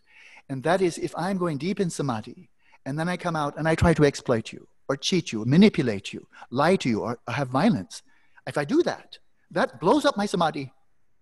You cannot maintain samadhi and have an unethical way of life. It's not because God said so. That's just like you can't grow plants in arid, dry soil. They'll be there for a short time. You plant them, they'll be good for a day or two, and then they're dead. And so samadhi is sustainable and transformative if and only if it's rooted in ethics. Now, this is a crucially important point. If you look at the history of science, Galileo, deeply Christian. Kepler was trained as a theologian. Copernicus was a theologian. Newton was deeply religious. And that was true for many, many of the scientists. Descartes, very religious, until the mid-19th century. And Darwin and the rise of materialism.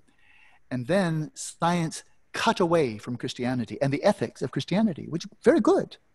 Nonviolence, love, compassion, it's good. It's good ethics. Science had roots in ethics.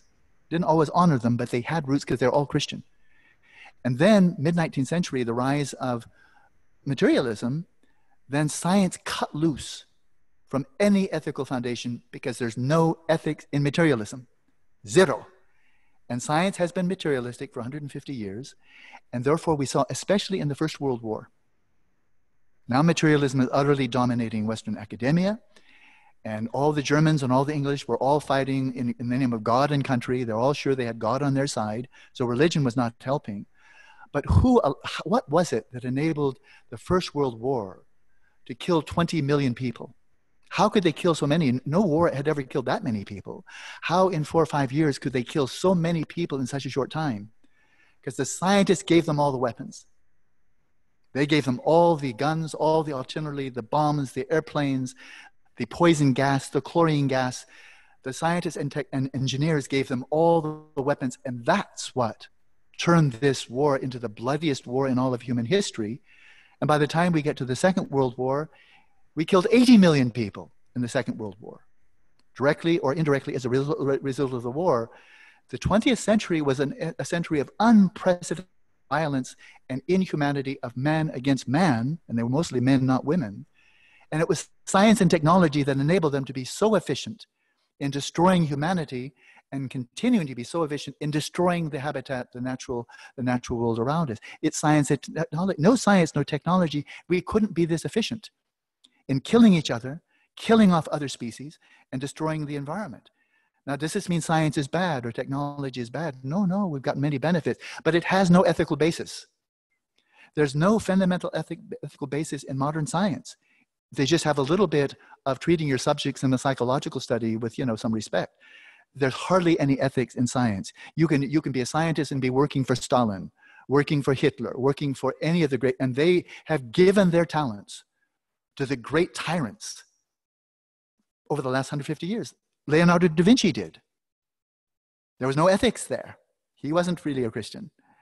And so science by itself has no ethics. It has no samadhi.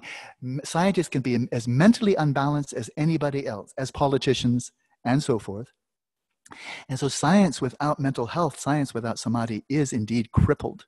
And it's dangerous because all that intelligence, all that prajna, instead of being put to the use, the benefit of humanity and the world, which is the greatest use of our extraordinary human intelligence, instead is used to make more weapons and that technology that we don't need, that doesn't really contribute to human well-being, just continues to consume the natural resources of our planet. So he's right. Science without ethics, science without samadhi gives rise to mad scientists who have no ethics. And they'll work like mercenaries for the highest bidder. Whoever give them more money, they say, okay, I give you my brain, I'll give you my intelligence, and I'll give you all my invention. Give me some money, and you can destroy the planet as much as you like, as long as I get my money. So many scientists are very ethical. I'm not judging science. I'm not judging scientists, but it's a fact. There is no samadhi, and there's no cultivation of samadhi, and there's no genuine ethics in science. And unless it finds ethics and samadhi to partner with, science and technology will continue to be the tools with which we're treating each other with great violence and treating other species and the environment with great violence that will destroy them and, of course, destroy us. So he's absolutely right. I'm his follower. I'm his chela. There's a lot of requests in general to know how to be the chela of the chela. So I'll come to that part of it. But the other question, the last question that I'll put here today is related to this Center for Contemplative Studies that you have started, the Contemplative Observatory. But the point is that, and taking the lead of the discussion on science, we see that society more and more is becoming lopsided towards the scientific or the need to study science rather than arts. And in whatever one does, be it psychology, be it social sciences, anything, there is always the need to validate knowledge with science. Yes. But now I'm wondering, because I'm also part of the Indian psychology movement, and one of the biggest challenges that we face in this particular approach to understanding human nature is that a lot of the experiences that are being discussed by the yogis, etc., are internal, they're subjective in nature. Right. So how do you propose, or what methods do you propose? What first-person methods do you propose an individual can use to study the inner nature with the scientific, with all the rigors of science on one side? And if I may just also add a request there, is that we've had many participants who've joined along on this festival for the last now 39 days. And we have also made a call for being an ambassador of wellness. We said, that's like an offshoot of this festival, because it's to celebrate wellness. So how can we become ambassadors of wellness? And I think one of the important things for becoming an ambassador of wellness is, how do we implement these teachings in our lives, but how do we keep track of our progress? I think it's very important to recognize this. Vinaya wants to. I would just like to come in for a moment, because we had set up a center called Center for Indian Psychology in one of the universities in Bangalore, and we were trying to publish papers. And wherever we sent the papers, we were hearing back from them, it's a very good paper, but maybe you should publish it in a religious journal. We were trying to get them published in their psychological journals. Yes. And the journals or the writings that we always looked up to were your writings. We were trying to see how you present, how do you bring it out. So that has been a very good support and guide for the work that we were doing. So you're hearing the British speaking through that person. Because, this is not scientific, this is religious. So it's the British categories being superimposed on Indian academia. Really enough already. Britain, you can keep your academic tradition, but don't spread your viruses to us, please, because we have our own tradition that's just much older than yours. Yes. And so, but it's a serious question. And it's the commonplace, the kind of the received wisdom or the general assumption is, well, religion is very interior. The great saints, the great sages, the pundits and so forth is all, so they get a lot of benefit. But science is what is really practical. Science and engineering and technology and studying law and education and politics. This is what really matters in the world, because this brings about real change. Whereas the yogi up on the hill, well, that's very nice. We will offer flowers at his feet and very nice. And we will enjoy receiving darshan from the yogi. And thank you very much. Now, okay, bye-bye yogi. I have to make a living and I have to help the world again, as if the yogi is just sitting there to smile at you. So we have very primitive notions of what it means. But let's just take one example, Dalai Lama. When he came down to India, he had basically no money. He's not extremely handsome, nice looking, but not a movie star. He has no power. He's a Lama who's lost his teaching, has lost his country. And so he really was just a simple Buddhist monk. He had no power, really. had status. He's just a monk. He had no money. And yet, there he is. He's one of the most world-famous people on the planet. Nobel Prize, Templeton Prize, Congressional Medal. He's revered all of the world. He's one of the most influential voices in the world. And how is that? Because he has so much power. And in this case, it's so obvious. There's such compassion there, and such humility, and such wisdom, and focusing on nonviolence, and focusing on compassion. But anybody can say those words. The Dalai Lama's words are not unprecedented, many of them. But he embodies everything he says. I've known him for 49 years. I met him one-on-one in October 1971. There's no difference between the words of wisdom and compassion that he articulates and what he embodies. People would just sit with him, like so many other whole beings, and receive darshan just sitting with him, and they feel blessed. They see his smile, they hear his laughter, they just with him. And so he's a Dalai Lama, so he's a saint. He's a great being, no doubt. But this shows that he's never gone around trying to convert people to Buddhism. Definitely not. I don't want to convert you to Buddhism. Go to your own tradition and go deeper. If you really feel you must be drawn to Buddhism, well, then okay, that's your choice. But he's had this enormous impact on the world, not because he's the Dalai Lama of Tibet, not because he has power or wealth, because he embodies, like all of the great saints, the sadhus, the rishis, the mahasattvas.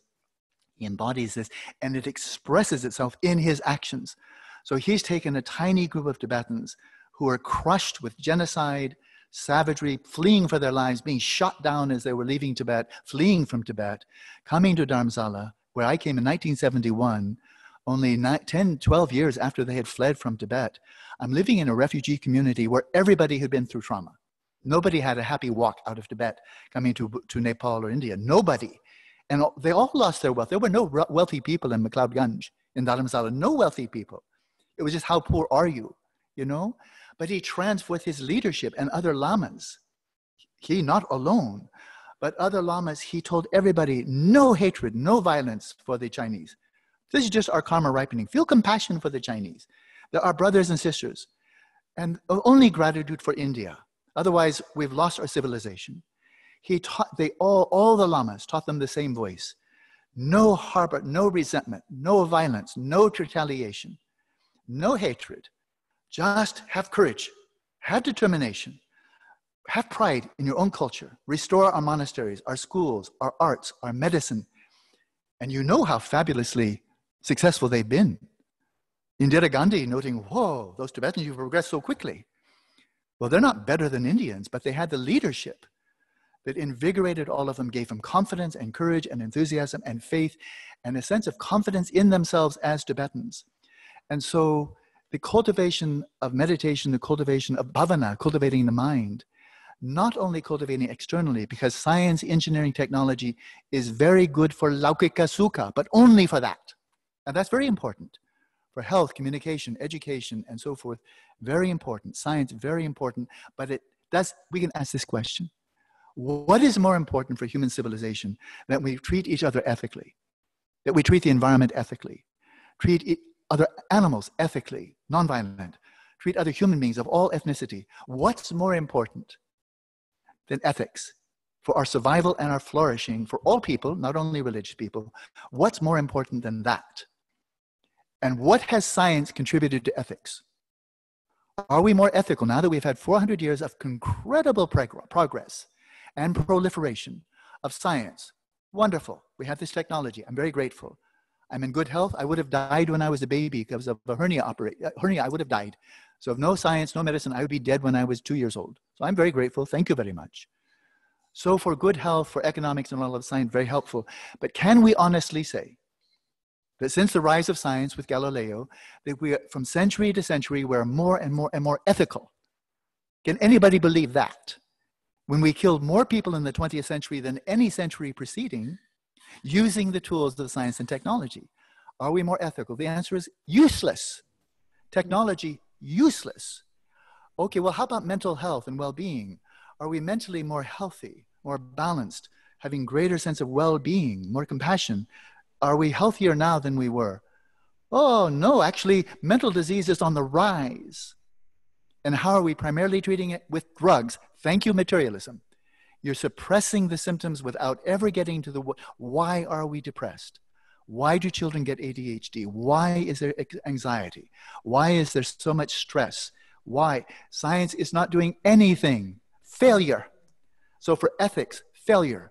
Genuine happiness, failure. Mental health and well-being, failure. Now, that doesn't say it hasn't succeeded elsewhere.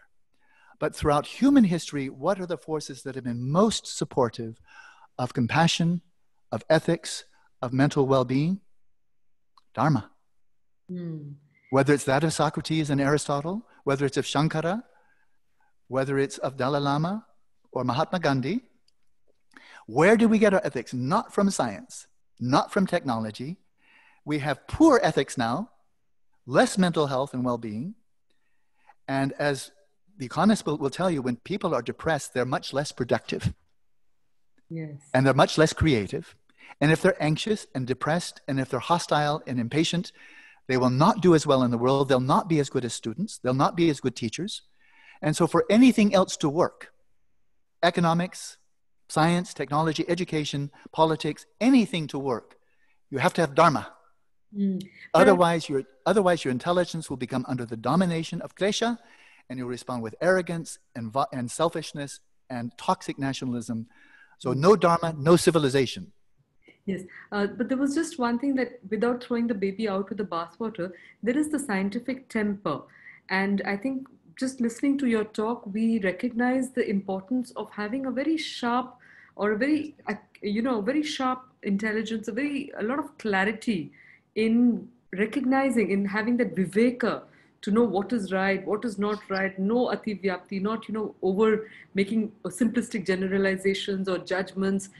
Really to hold, to be on the razor's edge when gauging the world, to know exactly what is right or not. But so I was wondering, like with the contemplative laboratory that you are doing, how can we use that in the inner world? And how are you going to measure that? Like, how are you going to gauge that a person is becoming more? Because in the Gita, when Krishna was asked the question, like, how does a realized soul move, sit, talk? What are the external symptoms or the external signs of a sthita prajna, of a one who's established? He completely, he puts it aside, puts the behavioral component aside and talks about the inner qualities. But how would you know that a person is becoming more compassionate and it not being a pretense? How are you going to ensure that? I'm glad you insisted on having one more question, because we're not finished. Without that question, then it's not finished. We're not complete. And that is, I've emphasized, as I intended to, the importance of bringing forth the wealth of India and the importance of contemplative inquiry and dharma for science, for modern world. I've already made that point. But now here's another point I didn't say anything about. Does dharma, do contemplatives, do yogis, do they have any use for science? And what we can say, I will not speak about Hinduism because I've not been very well trained there, only a little bit, but Buddhism, 50 years. Mostly Tibetan, but also Theravada, Mahayana, multiple schools within Tibetan Buddhism.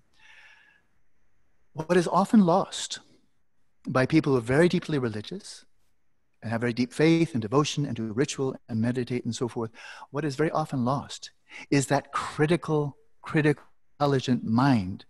And so often really practicing out of blind faith. Oh, my Lama said, there must be true. It says in the Gita, it says in the Dhammapada, it says, oh, it must be true. My tradition says it must be true, and we just accept blindly. And a lot of meditators, they're just doing rituals and visualizations and reciting mantra. And that's nothing wrong with that. It can be very big. But what is missing in a lot of Hinduism, I believe, and a lot of Buddhism, is what about that critical inquiry? What about the cultivation of prajna, intelligence, discerning intelligence?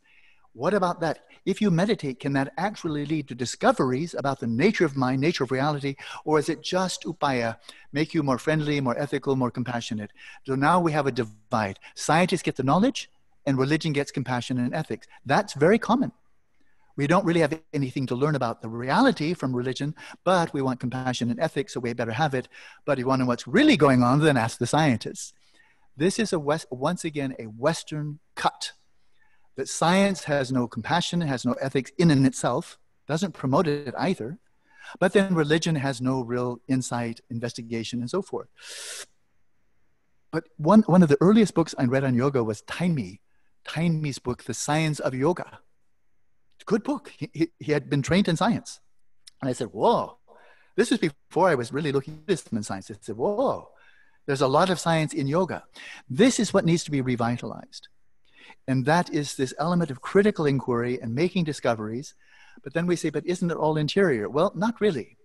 And that is, if one cultivates these inner qualities, then your sheer presence will have an influence. And the way you treat animals and other human beings, the kind of politician you will be, the kind of educator you will be, that will have an impact. I'll give one story if you have a short time. When I was at Stanford University, I went into the bookstore, big bookstore, Stanford University bookstore, and I wanted to buy some pencils or something like that. And there was a woman there who was just selling stationery and pencils and so forth. But I was there was something about her. I was so impressed. I just went to buy some paper or something, totally ordinary. But I thought, wow, that woman's quite remarkable. Okay. It wasn't attraction. It wasn't that at all, zero. I said, wow, she was so kind. So there was just the way she was engaging was so kind. It was so good. I thought it was quite remarkable. And I bought my pencils and went away. A month or two later, I was reading in the Stanford Daily newspaper. Somebody wrote a whole article about this woman who was a salesman in the Stanford bookstore. Other people had noticed too. A kindness, a warmth, a gentleness. And they wrote a whole article about this woman who was just selling pencils. So her occupation is completely ordinary, but she brought something extraordinary to it. And there are some politicians and educators, not uncommonly, and some scientists, of course, and other people in the medical profession, some are just so compassionate, they heal with their compassion. So it does come out if you develop deep transformation, true bhavana, of cultivating the good heart, cultivating intelligence, cultivating inner peace, cultivating mindfulness. This will naturally, spontaneously, with never showing off, this will show in the way you engage. And whether you're simply and very difficultly, a mother of just taking care of your children, or whether you're doing something very ordinary, a farmer or marketing, selling this, a chaiwala and so forth, you'll bring that to every profession. But now coming back again to this very important point, when I speak of a renaissance of contemplative inquiry, trying to catalyze a revolution in the mind sciences, but a renaissance of contemplative inquiry, going way back to the rishis long before the Buddha came. But the Buddha made his discoveries by inquiry, not just by resting in peace or becoming very transcendent. He was asking probing questions. And so when a yogi makes a discovery, only that yogi makes that discovery. But in the Hindu tradition and the Tibetan Buddhist tradition, we know this is true. The great yogis recognize other great yogis. They know who is the creme de la creme, the cream of the cream. The highest ones recognize, just like the great scientists, they recognize other great scientists, but those below them can't evaluate those above. The higher realization can evaluate those with lower realization. Great yogis can recognize and appreciate yogis who are not so accomplished. People with no background maybe not recognize the yogi at all, just, oh, very nice man. I heard somebody listening to the Dalai Lama, and he came out of the Dalai Lama and said, oh, he seemed like a very nice man. Well, that's true, but that's all he got. And other ones could meet Ramakrishna and so forth and say, oh, yeah, very nice man. Okay, that's all they get, But the higher ones can recognize, well, this is not unscientific. The great scientists recognize great scientists, and they know those who are not so accomplished. But the closest parallel is in mathematics. Mathematics is an objective science. There's no objective validation for mathematics. Einstein came up with his theories before there was any evidence. Special relativity, general relativity, no evidence. It came out of his own creativity, out of his own samadhi, his own intuition. Special relativity, general relativity. He was asked when he got a job at the University of Berlin, now he's very famous, and he said, Professor Einstein, what kind of a laboratory, what kind of assistance, what kind of help do you need for pursuing your science here? He said, I need a pad of paper and a big waste paper basket. For all of his theories, it didn't work out. He just needed to be in a room with his mind, and everything came out of his mind. Now, he had samadhi. And he was very ethical too. To a large extent, very ethical man. Not perfect man, not a saint, but an ethical man, good heart. And so mathematics is a whole domain which is the foundation of all of modern science. So you can't say it's not scientific. But mathematics is not objective. There's no technology, no external research you can do to prove a theorem, if it's pure mathematics, like number theory and so forth. And so mathematicians like Roger Penrose nowadays, or Sir Andrew Wiles, who proved Fermat's last theorem, it's pure number theory. It was thought to be unprovable for 250 years. Fermat's last theorem, it's very famous. Nobody could prove it. Andrew Wiles, when he was a child, said, I want to prove it. So he devoted his whole life to proving this very simple theorem. And they came out with a proof 100-page long. And he presented it to his fellow very high-level mathematicians. And he said, I proved Fermat's last theorem. And others of his level, they investigated his proof, and he said, no, here's a fault. Here is a fault in your reasoning. And they all looked and said, yep, that's a fault in your reasoning. He said, oh, you're right. That's a fault in my reasoning. So he went back. You discovered fault. No objective evidence. It's pure mathematics. You and I look at it. We just see designs on paper. But they all knew because they had the knowledge to be able to evaluate. He went back. And then he came back and said, now I've done it. Now I've proved. First time, no, but now, yes, I proved from it. And then he presented it. And they all looked, whoa, congratulations. They all agreed. No evidence, no objective evidence. But they're all professionals, and intersubjectively, they all recognized when it was defective, and they all recognized when it was authentic. And then he got big awards. He became Sir Andrew, and one award, another award. But it was all inside. But now does mathematics have practical application in modern science and technology? Massive. But mathematics doesn't come from outside, it comes from inside.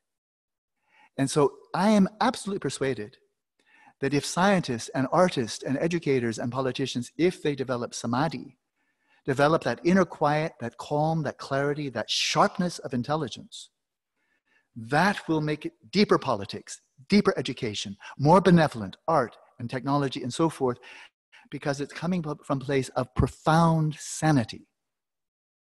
Because we have mad scientists and mad politicians. We know that very clear. Insane politicians or mentally impaired politicians and people in education and so forth and so on. And so the spiritual is not just interior. If the yogi spends his whole life in retreat, okay, he'll come back next lifetime and then be much more public figure in the next lifetime. But many of the yogis that I've trained with, and it's many over 50 years, they'll spend 10 years, 15 years in solitary meditation. And then they come out. And when they come out, they can offer wisdom and presence and compassion like never before. And they can bring wisdom to education, to science, to politics, to business, so that all of these fields of human endeavor, they all serve humanity and not just their own business, their own country, their own family, or making themselves more wealthy. So for all of these professions, if you go deep, it will, like sowing seeds of a flower, it will bloom and everybody will see the blossoms. As we see from the great saints, Sri Aurobindo and so many others, when they blossom, then everybody gets the benefit. But if they don't cultivate inside, they may become very powerful, very wealthy, very famous, but they will bring their kleshas with them. And if you don't bring virtue, you will bring your kleshas. You'll bring your ego, you'll bring your anger, you'll bring your greed, your self-centeredness, your toxic nationalism. And then you're having a big impact. But like virtually all revolutions throughout history, there's a revolution that needed to be, but then the revolutionaries brought their mental afflictions and their delusion and their ego and their hatred. And so then you have to have another religion, another revolution after that, and another revolution after that. That's why in Buddhism and the yogic tradition, the first revolution has to start from inside. Profound revolution inside, away from klesha, away from avarana, obscurations, towards compassion and wisdom. And then whatever transformation you bring to the world, it will have no downside, only good. So every profession needs dharma. And dharma needs the revitalization of rigorous critical inquiry and intersubjective corroboration. And that's why we want collaboration between scientists, because they can have measures of empathy, of attention, of mindfulness, of ethics, they can study that objectively, and that's good. Then they learn from the yogis, and the yogis learn from scientists. Because how many yogis in Indian history, Tibet, American, how many people think, I'm a spiritual being, I have deep realization, I have very high realization, and then they have sexual misconduct? Or, as they say in India, men and gold. They think, I'm great yogi, I'm great. And then you say, oh yeah, you're exploiting these women. Oh, you're going for money. Oh yeah. So didn't they need some science to say, okay, maybe you have some realization, but have you checked your mental addictions? Are you bringing your mental addictions into the ashram? Are you bringing it into the monastery? Are you bringing it to the world? And very often, of course, I have my own mental afflictions. I have to be very careful. But people who think they're yogis, they can also bring their mental afflictions. And so we need science. So the yogis themselves, we should have, just like scientists have conferences with scientists, that they mutually check each other and have peer review. How about yogis having peer review? Some yogi says, look, I have this city. Okay, very well, you have technology. But do you have compassion? Do you have ethics? Do you have real wisdom? So you have city, big deal. City is like having technology. It's just technology. But it can be used like anything else, can be used for good and bad. Cities can be used for good and bad. We know there's black magic or black dark. So the yogis need to have peer review. And they need to be reviewed by their students. The students should be looking on the guru to see that the guru is living in accordance with the dharma that he or she is teaching. So we all need to be looking after each other, not to be judgmental, but the students need to be attentive to the yogi, the guru, to make sure the guru is not screwing up. Because I'm guru to some people. I can screw up too. So my students have to watch me. I have to watch me. So, but this is science. This is critical. It's not judgmental, but it's intelligent. And then we can keep Dharma really living up to Dharma and not falling under egos and so forth. So Dharma needs science. Science needs Dharma. Contemplatives need science because we can fool ourselves into thinking we have realization we don't have. So then we have to have intersubjective validation. So I see science and spirituality coming together like that. Mm-hmm. And in the Buddhist, you put your two thumbs together, the union of upaya and prajna. And it's total union of method and wisdom, of science and spirituality. And I think that's our hope.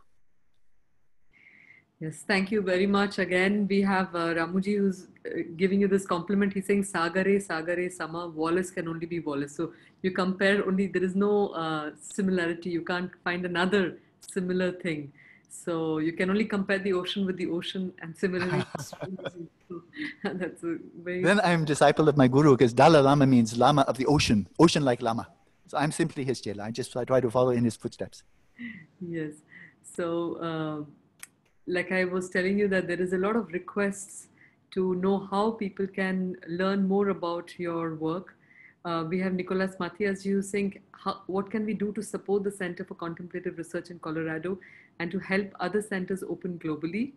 Similarly, there are people who are wanting to reach out to you and know how they can implement some of this in their own lives and become not just practitioners themselves, but also maybe to join this club of yogi peer reviewers. Wow. Wonderful.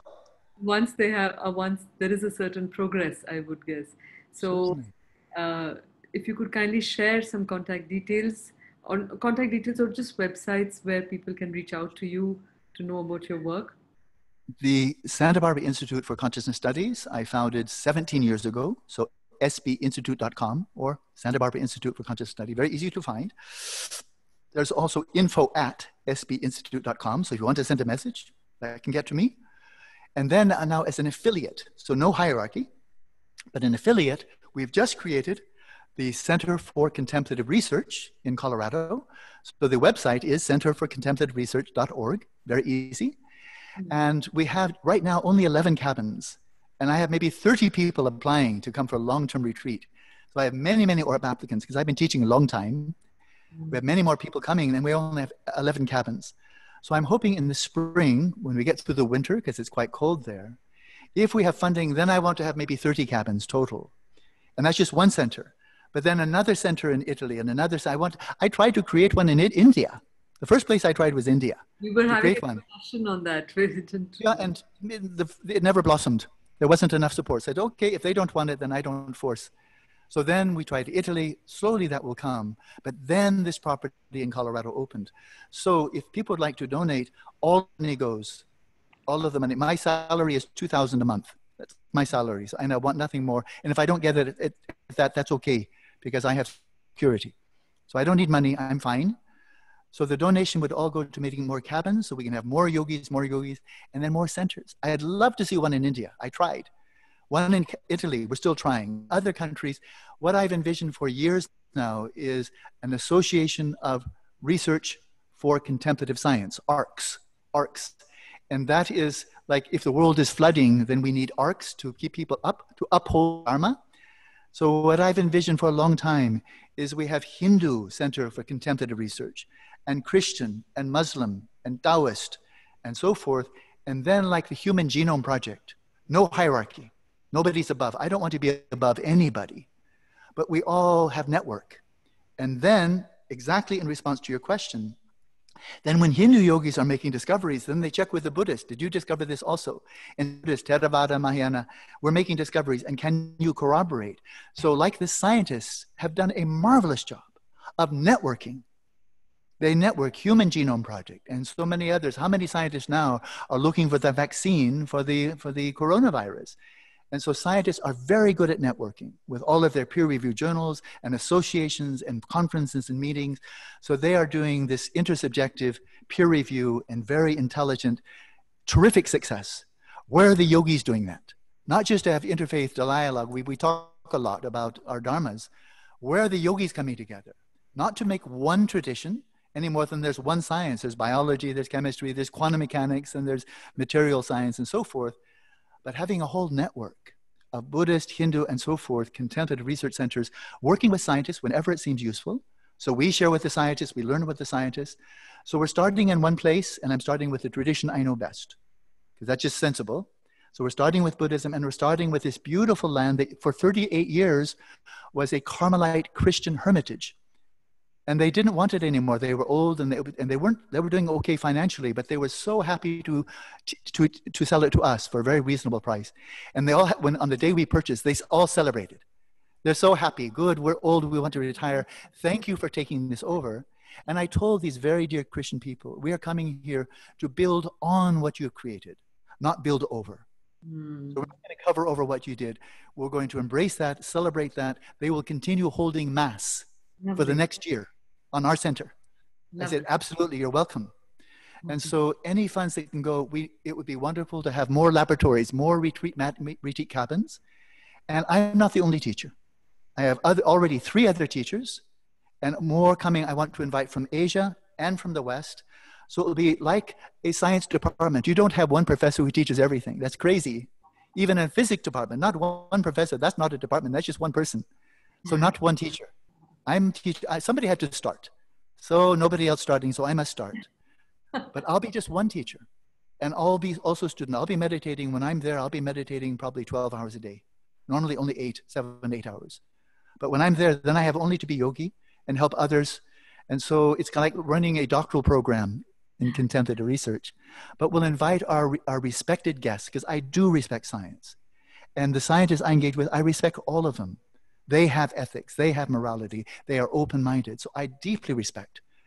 And I don't respect closed-mindedness and dogmatism, but there are closed-minded dogmatic Buddhists, of course, and Hindus and Christians and atheists. So we're not here to promote any one religion, but we are here to promote open-mindedness. And I would say I am an evangelist for samyak sukha, for genuine well-being, because it's not just in religion. It's also in philosophy, and it's also in science, and it unifies and does not separate. So I am promoting the salvation of humanity is stop focusing single-pointedly on mundane pleasure, power, prestige, wealth, and focus above all on genuine well-being. And for that, we need science and spirituality. So sbinstitute.com, Center for Contemplative Research. If funds come up, we'll have more cabins and then more centers. That's our ideal. That's the meaning of my life. Thank you, Wallace, for this passionate presentation. Also, like giving something very concrete in front of us as to how we can go forward, especially with these contemplative observatories. And also thank you for that invitation, because Indica Yoga as a platform, it is an inclusive and it's diverse in its approach, and it focuses on yoga programs which is authentic, immersive, and transformative. So as long as these three conditions are fulfilling, being authentic, whichever traditions might be, and which can offer us an immersive experience and which will finally lead towards a transformation. So this is how we have described ourselves, and we would be very happy to see how we can work with you, especially on these projects, and we'll definitely be happy, looking forward to do that. In fact, the hope for the future is collaboration. We all work together.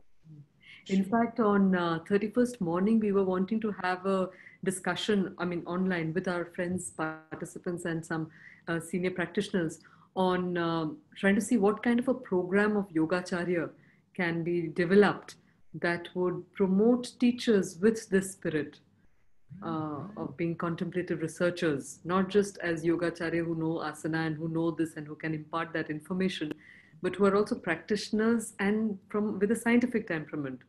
So that's something that we are wanting to do, and we would love it if you have the time. We'll discuss it to see if you can join us on that, but we'll discuss it.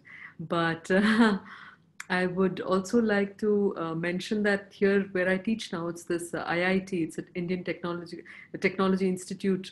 It's one of the premium technology institutes. We've started a center called the Reiki Center of Excellence for the Science of Happiness, and where we are trying to look at how we can integrate technology and this mindfulness practices, mantra traditions, all of this. So we have with us the executive director, the former executive director of the Gross National Happiness Center from Bhutan, Dr. Yes. He's here. Wonderful. So we'd love to also see in what ways we can collaborate with you for this. Fantastic. I was invited to teach there this fall, but then because of the pandemic, I had to cancel. Otherwise, I would be in Bhutan in December or November. Yeah. There's a wonderful work there. Again, rooted in the wisdom of India, because Bhutan is Buddhist and it comes from India. Yeah. So wonderful work. Wonderful work.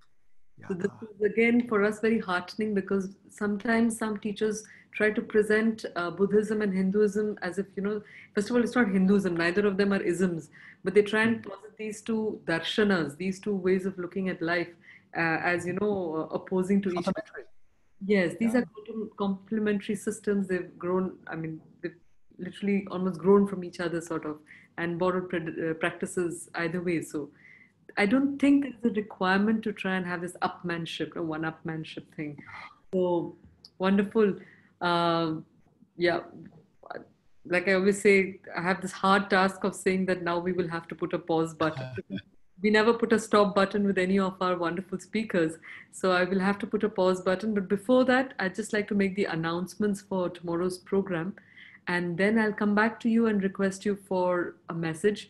We've had a request in the question and answers box. Somebody was also wanting to maybe just hear from you in brief, if you'd like to share about what the chanting Om Mani Padme Hum means, because it's very significant for the Buddhist practitioners. So if you'd like to maybe just share a few words on that and then share your message, we would be very grateful. So I come back to, I request Koti Ramprasad ji to kindly share the evening's post. Tomorrow's poster, not the evening's poster, tomorrow's poster. So tomorrow we have with us two very eminent speakers. The first one is Dr. Sujata Ameya, and she's a relationship and self-actualization coach, a psychotherapist, and founder of Inner Horizons. So she'll be talking to us on relationship, a mirror, and a path to the self. So please make yourselves available, because in today's pandemic situation also, we are seeing a lot of rise in frictions within families. So I think this kind of a session will be very helpful, because we don't know how long the situation is going to last. So please attend it, and also encourage other friends and relatives to also listen to these presentations. The evening one is again another very thought-provoking and insightful talk by Dr. Jacques Vigne. He's a doctor, psychiatrist, author, spiritual guide, and meditation teacher. A French doctor. He has settled in India. He travels between Europe and India.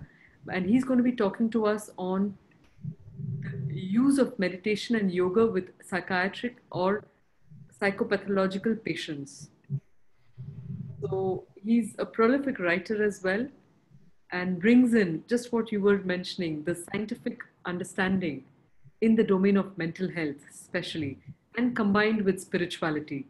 So, with these few words about tomorrow's program, I would like to go back to you now, Alan, and I request you to please share a few words, a few more drops of wisdom, and charging us up for the for the future that is ahead of India. I immediately go back to my first encounter, my first audience with His Holiness Dalai Lama when I was 21 years old. And I'd been in India only a few months. I studied for 1 year in Germany, but knew very little. And so I was an utter beginner. I was like a baby. And every day I was receiving teachings on Buddha Dharma. But after just a few months, and I was learning Tibetan quite quickly, I had nothing else to do except for study Tibetan language and study Dharma. But I found after just a few months that I saw a point of concern. And that is, I knew I'm just a complete beginner. But when other Westerners would come to Dharamsala, then I would feel, oh, I know more than you do. I know better Tibetan than you. I know more I know more meditation than you. I know better. And I was, oh, I'm already feeling superior. I've been here only 2 or 3 months, and I'm now feeling superior. But I want to continue practicing Dharma, which means cultivating virtue, becoming a better person, subduing mental afflictions. So how do I become a better person and not feel I'm better? And I want to become a better person as much as I can, virtuous person, happy person, mental afflictions down, more ethical. But then how do you avoid feeling superior? And I had been told, because I was living in the home of the Dalai Lama's personal physician, he took me in. And he said, you can meet the Dalai Lama. And he said, I don't want to meet him until I have something important to ask. Now I have something important to ask. How do you become a better person and not feel superior? So I had my audience with His Holiness, one-on-one. And he said, Your Holiness, if I continue to learn more and more, have more knowledge and so forth, and then I'm feeling more and more superior, then it's suicidal, it's catastrophe. So how do we avoid this? How do we avoid pride? And he said, oh, imagine that you are a beggar. You have no money. And you come to some house where you smell very good food. And you come to the door. Bakshish, bakshish, can you get food? Just a little bit of food. Some scraps. And the master of the house comes and he greets you and says, no, come on in. We're having dinner right now. Come and join us.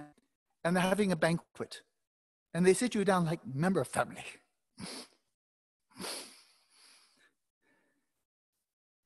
You eat all you want. And you have seconds. You have thirst until you can't eat anymore. When you've had all the food, treated like family, eating the banquet, when you've had your meal, do you feel proud? I said, no. What do you feel? Gratitude. And then he turned to me and said, Alan, you came here to India. You came here to us Tibetans. You were a beggar. I had almost no money. I didn't even have enough money for the return ticket. Only one way. You came here as beggar.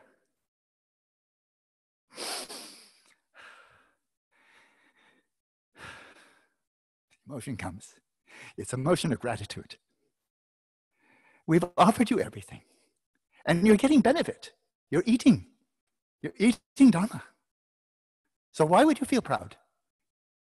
We've given you everything for free. Of course. And you're accepting and you're eating. So there's no reason for pride. Just gratitude. You're right. And then he added, Alan, the more understanding you have, the more intelligence you have, the greater responsibility you have. He said, like, take one fly that comes to a drop of honey and is taking the honey all by itself, and another fly comes, and the first fly goes, and scares away. Violence, aggression, no, my honey, my honey. Well, we don't blame the fly. It's just a fly. It's behaving out of habit, instinct, yes? So we don't blame. But then he said, I am Tenzin Gyatso. That's his personal name. If I should behave like that, selfish, then that's shameful. Because I have much more intelligence than a fly. And I understand Dharma. So the more intelligence we have, the more knowledge we have, the more understanding we have, the greater responsibility we have. So the only response as you grow in wisdom, in ability, and accomplishment is just gratitude all the way through, because without others, we would have nothing to offer.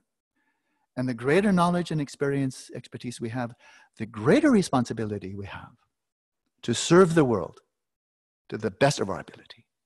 And that's what you're doing. That's what I'm doing. And if we all do that, we can make a heaven for everyone. It's not complicated. Not complicated. We can make this world a heaven for all of us together, with all of the animal other beings that with whom we share this planet. So thank you for this opportunity. We are deeply indebted to you for this very beautiful message. Last, if I may, would you just like to lead us with a chant to close? Would you be inspired to do that? Om Mani Padme Hum.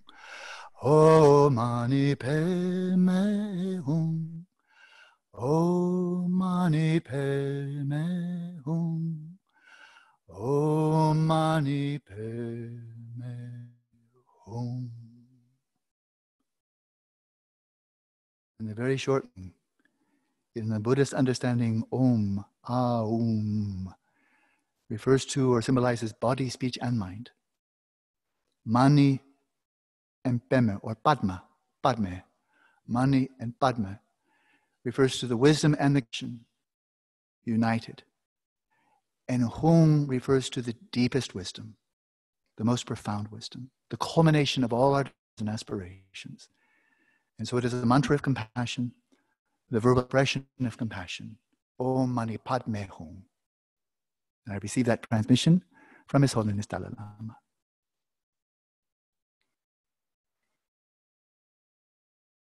We are blessed that you shared it with us today, and for so many other gifts that you've given us. Extremely grateful. It's my privilege. Thank you.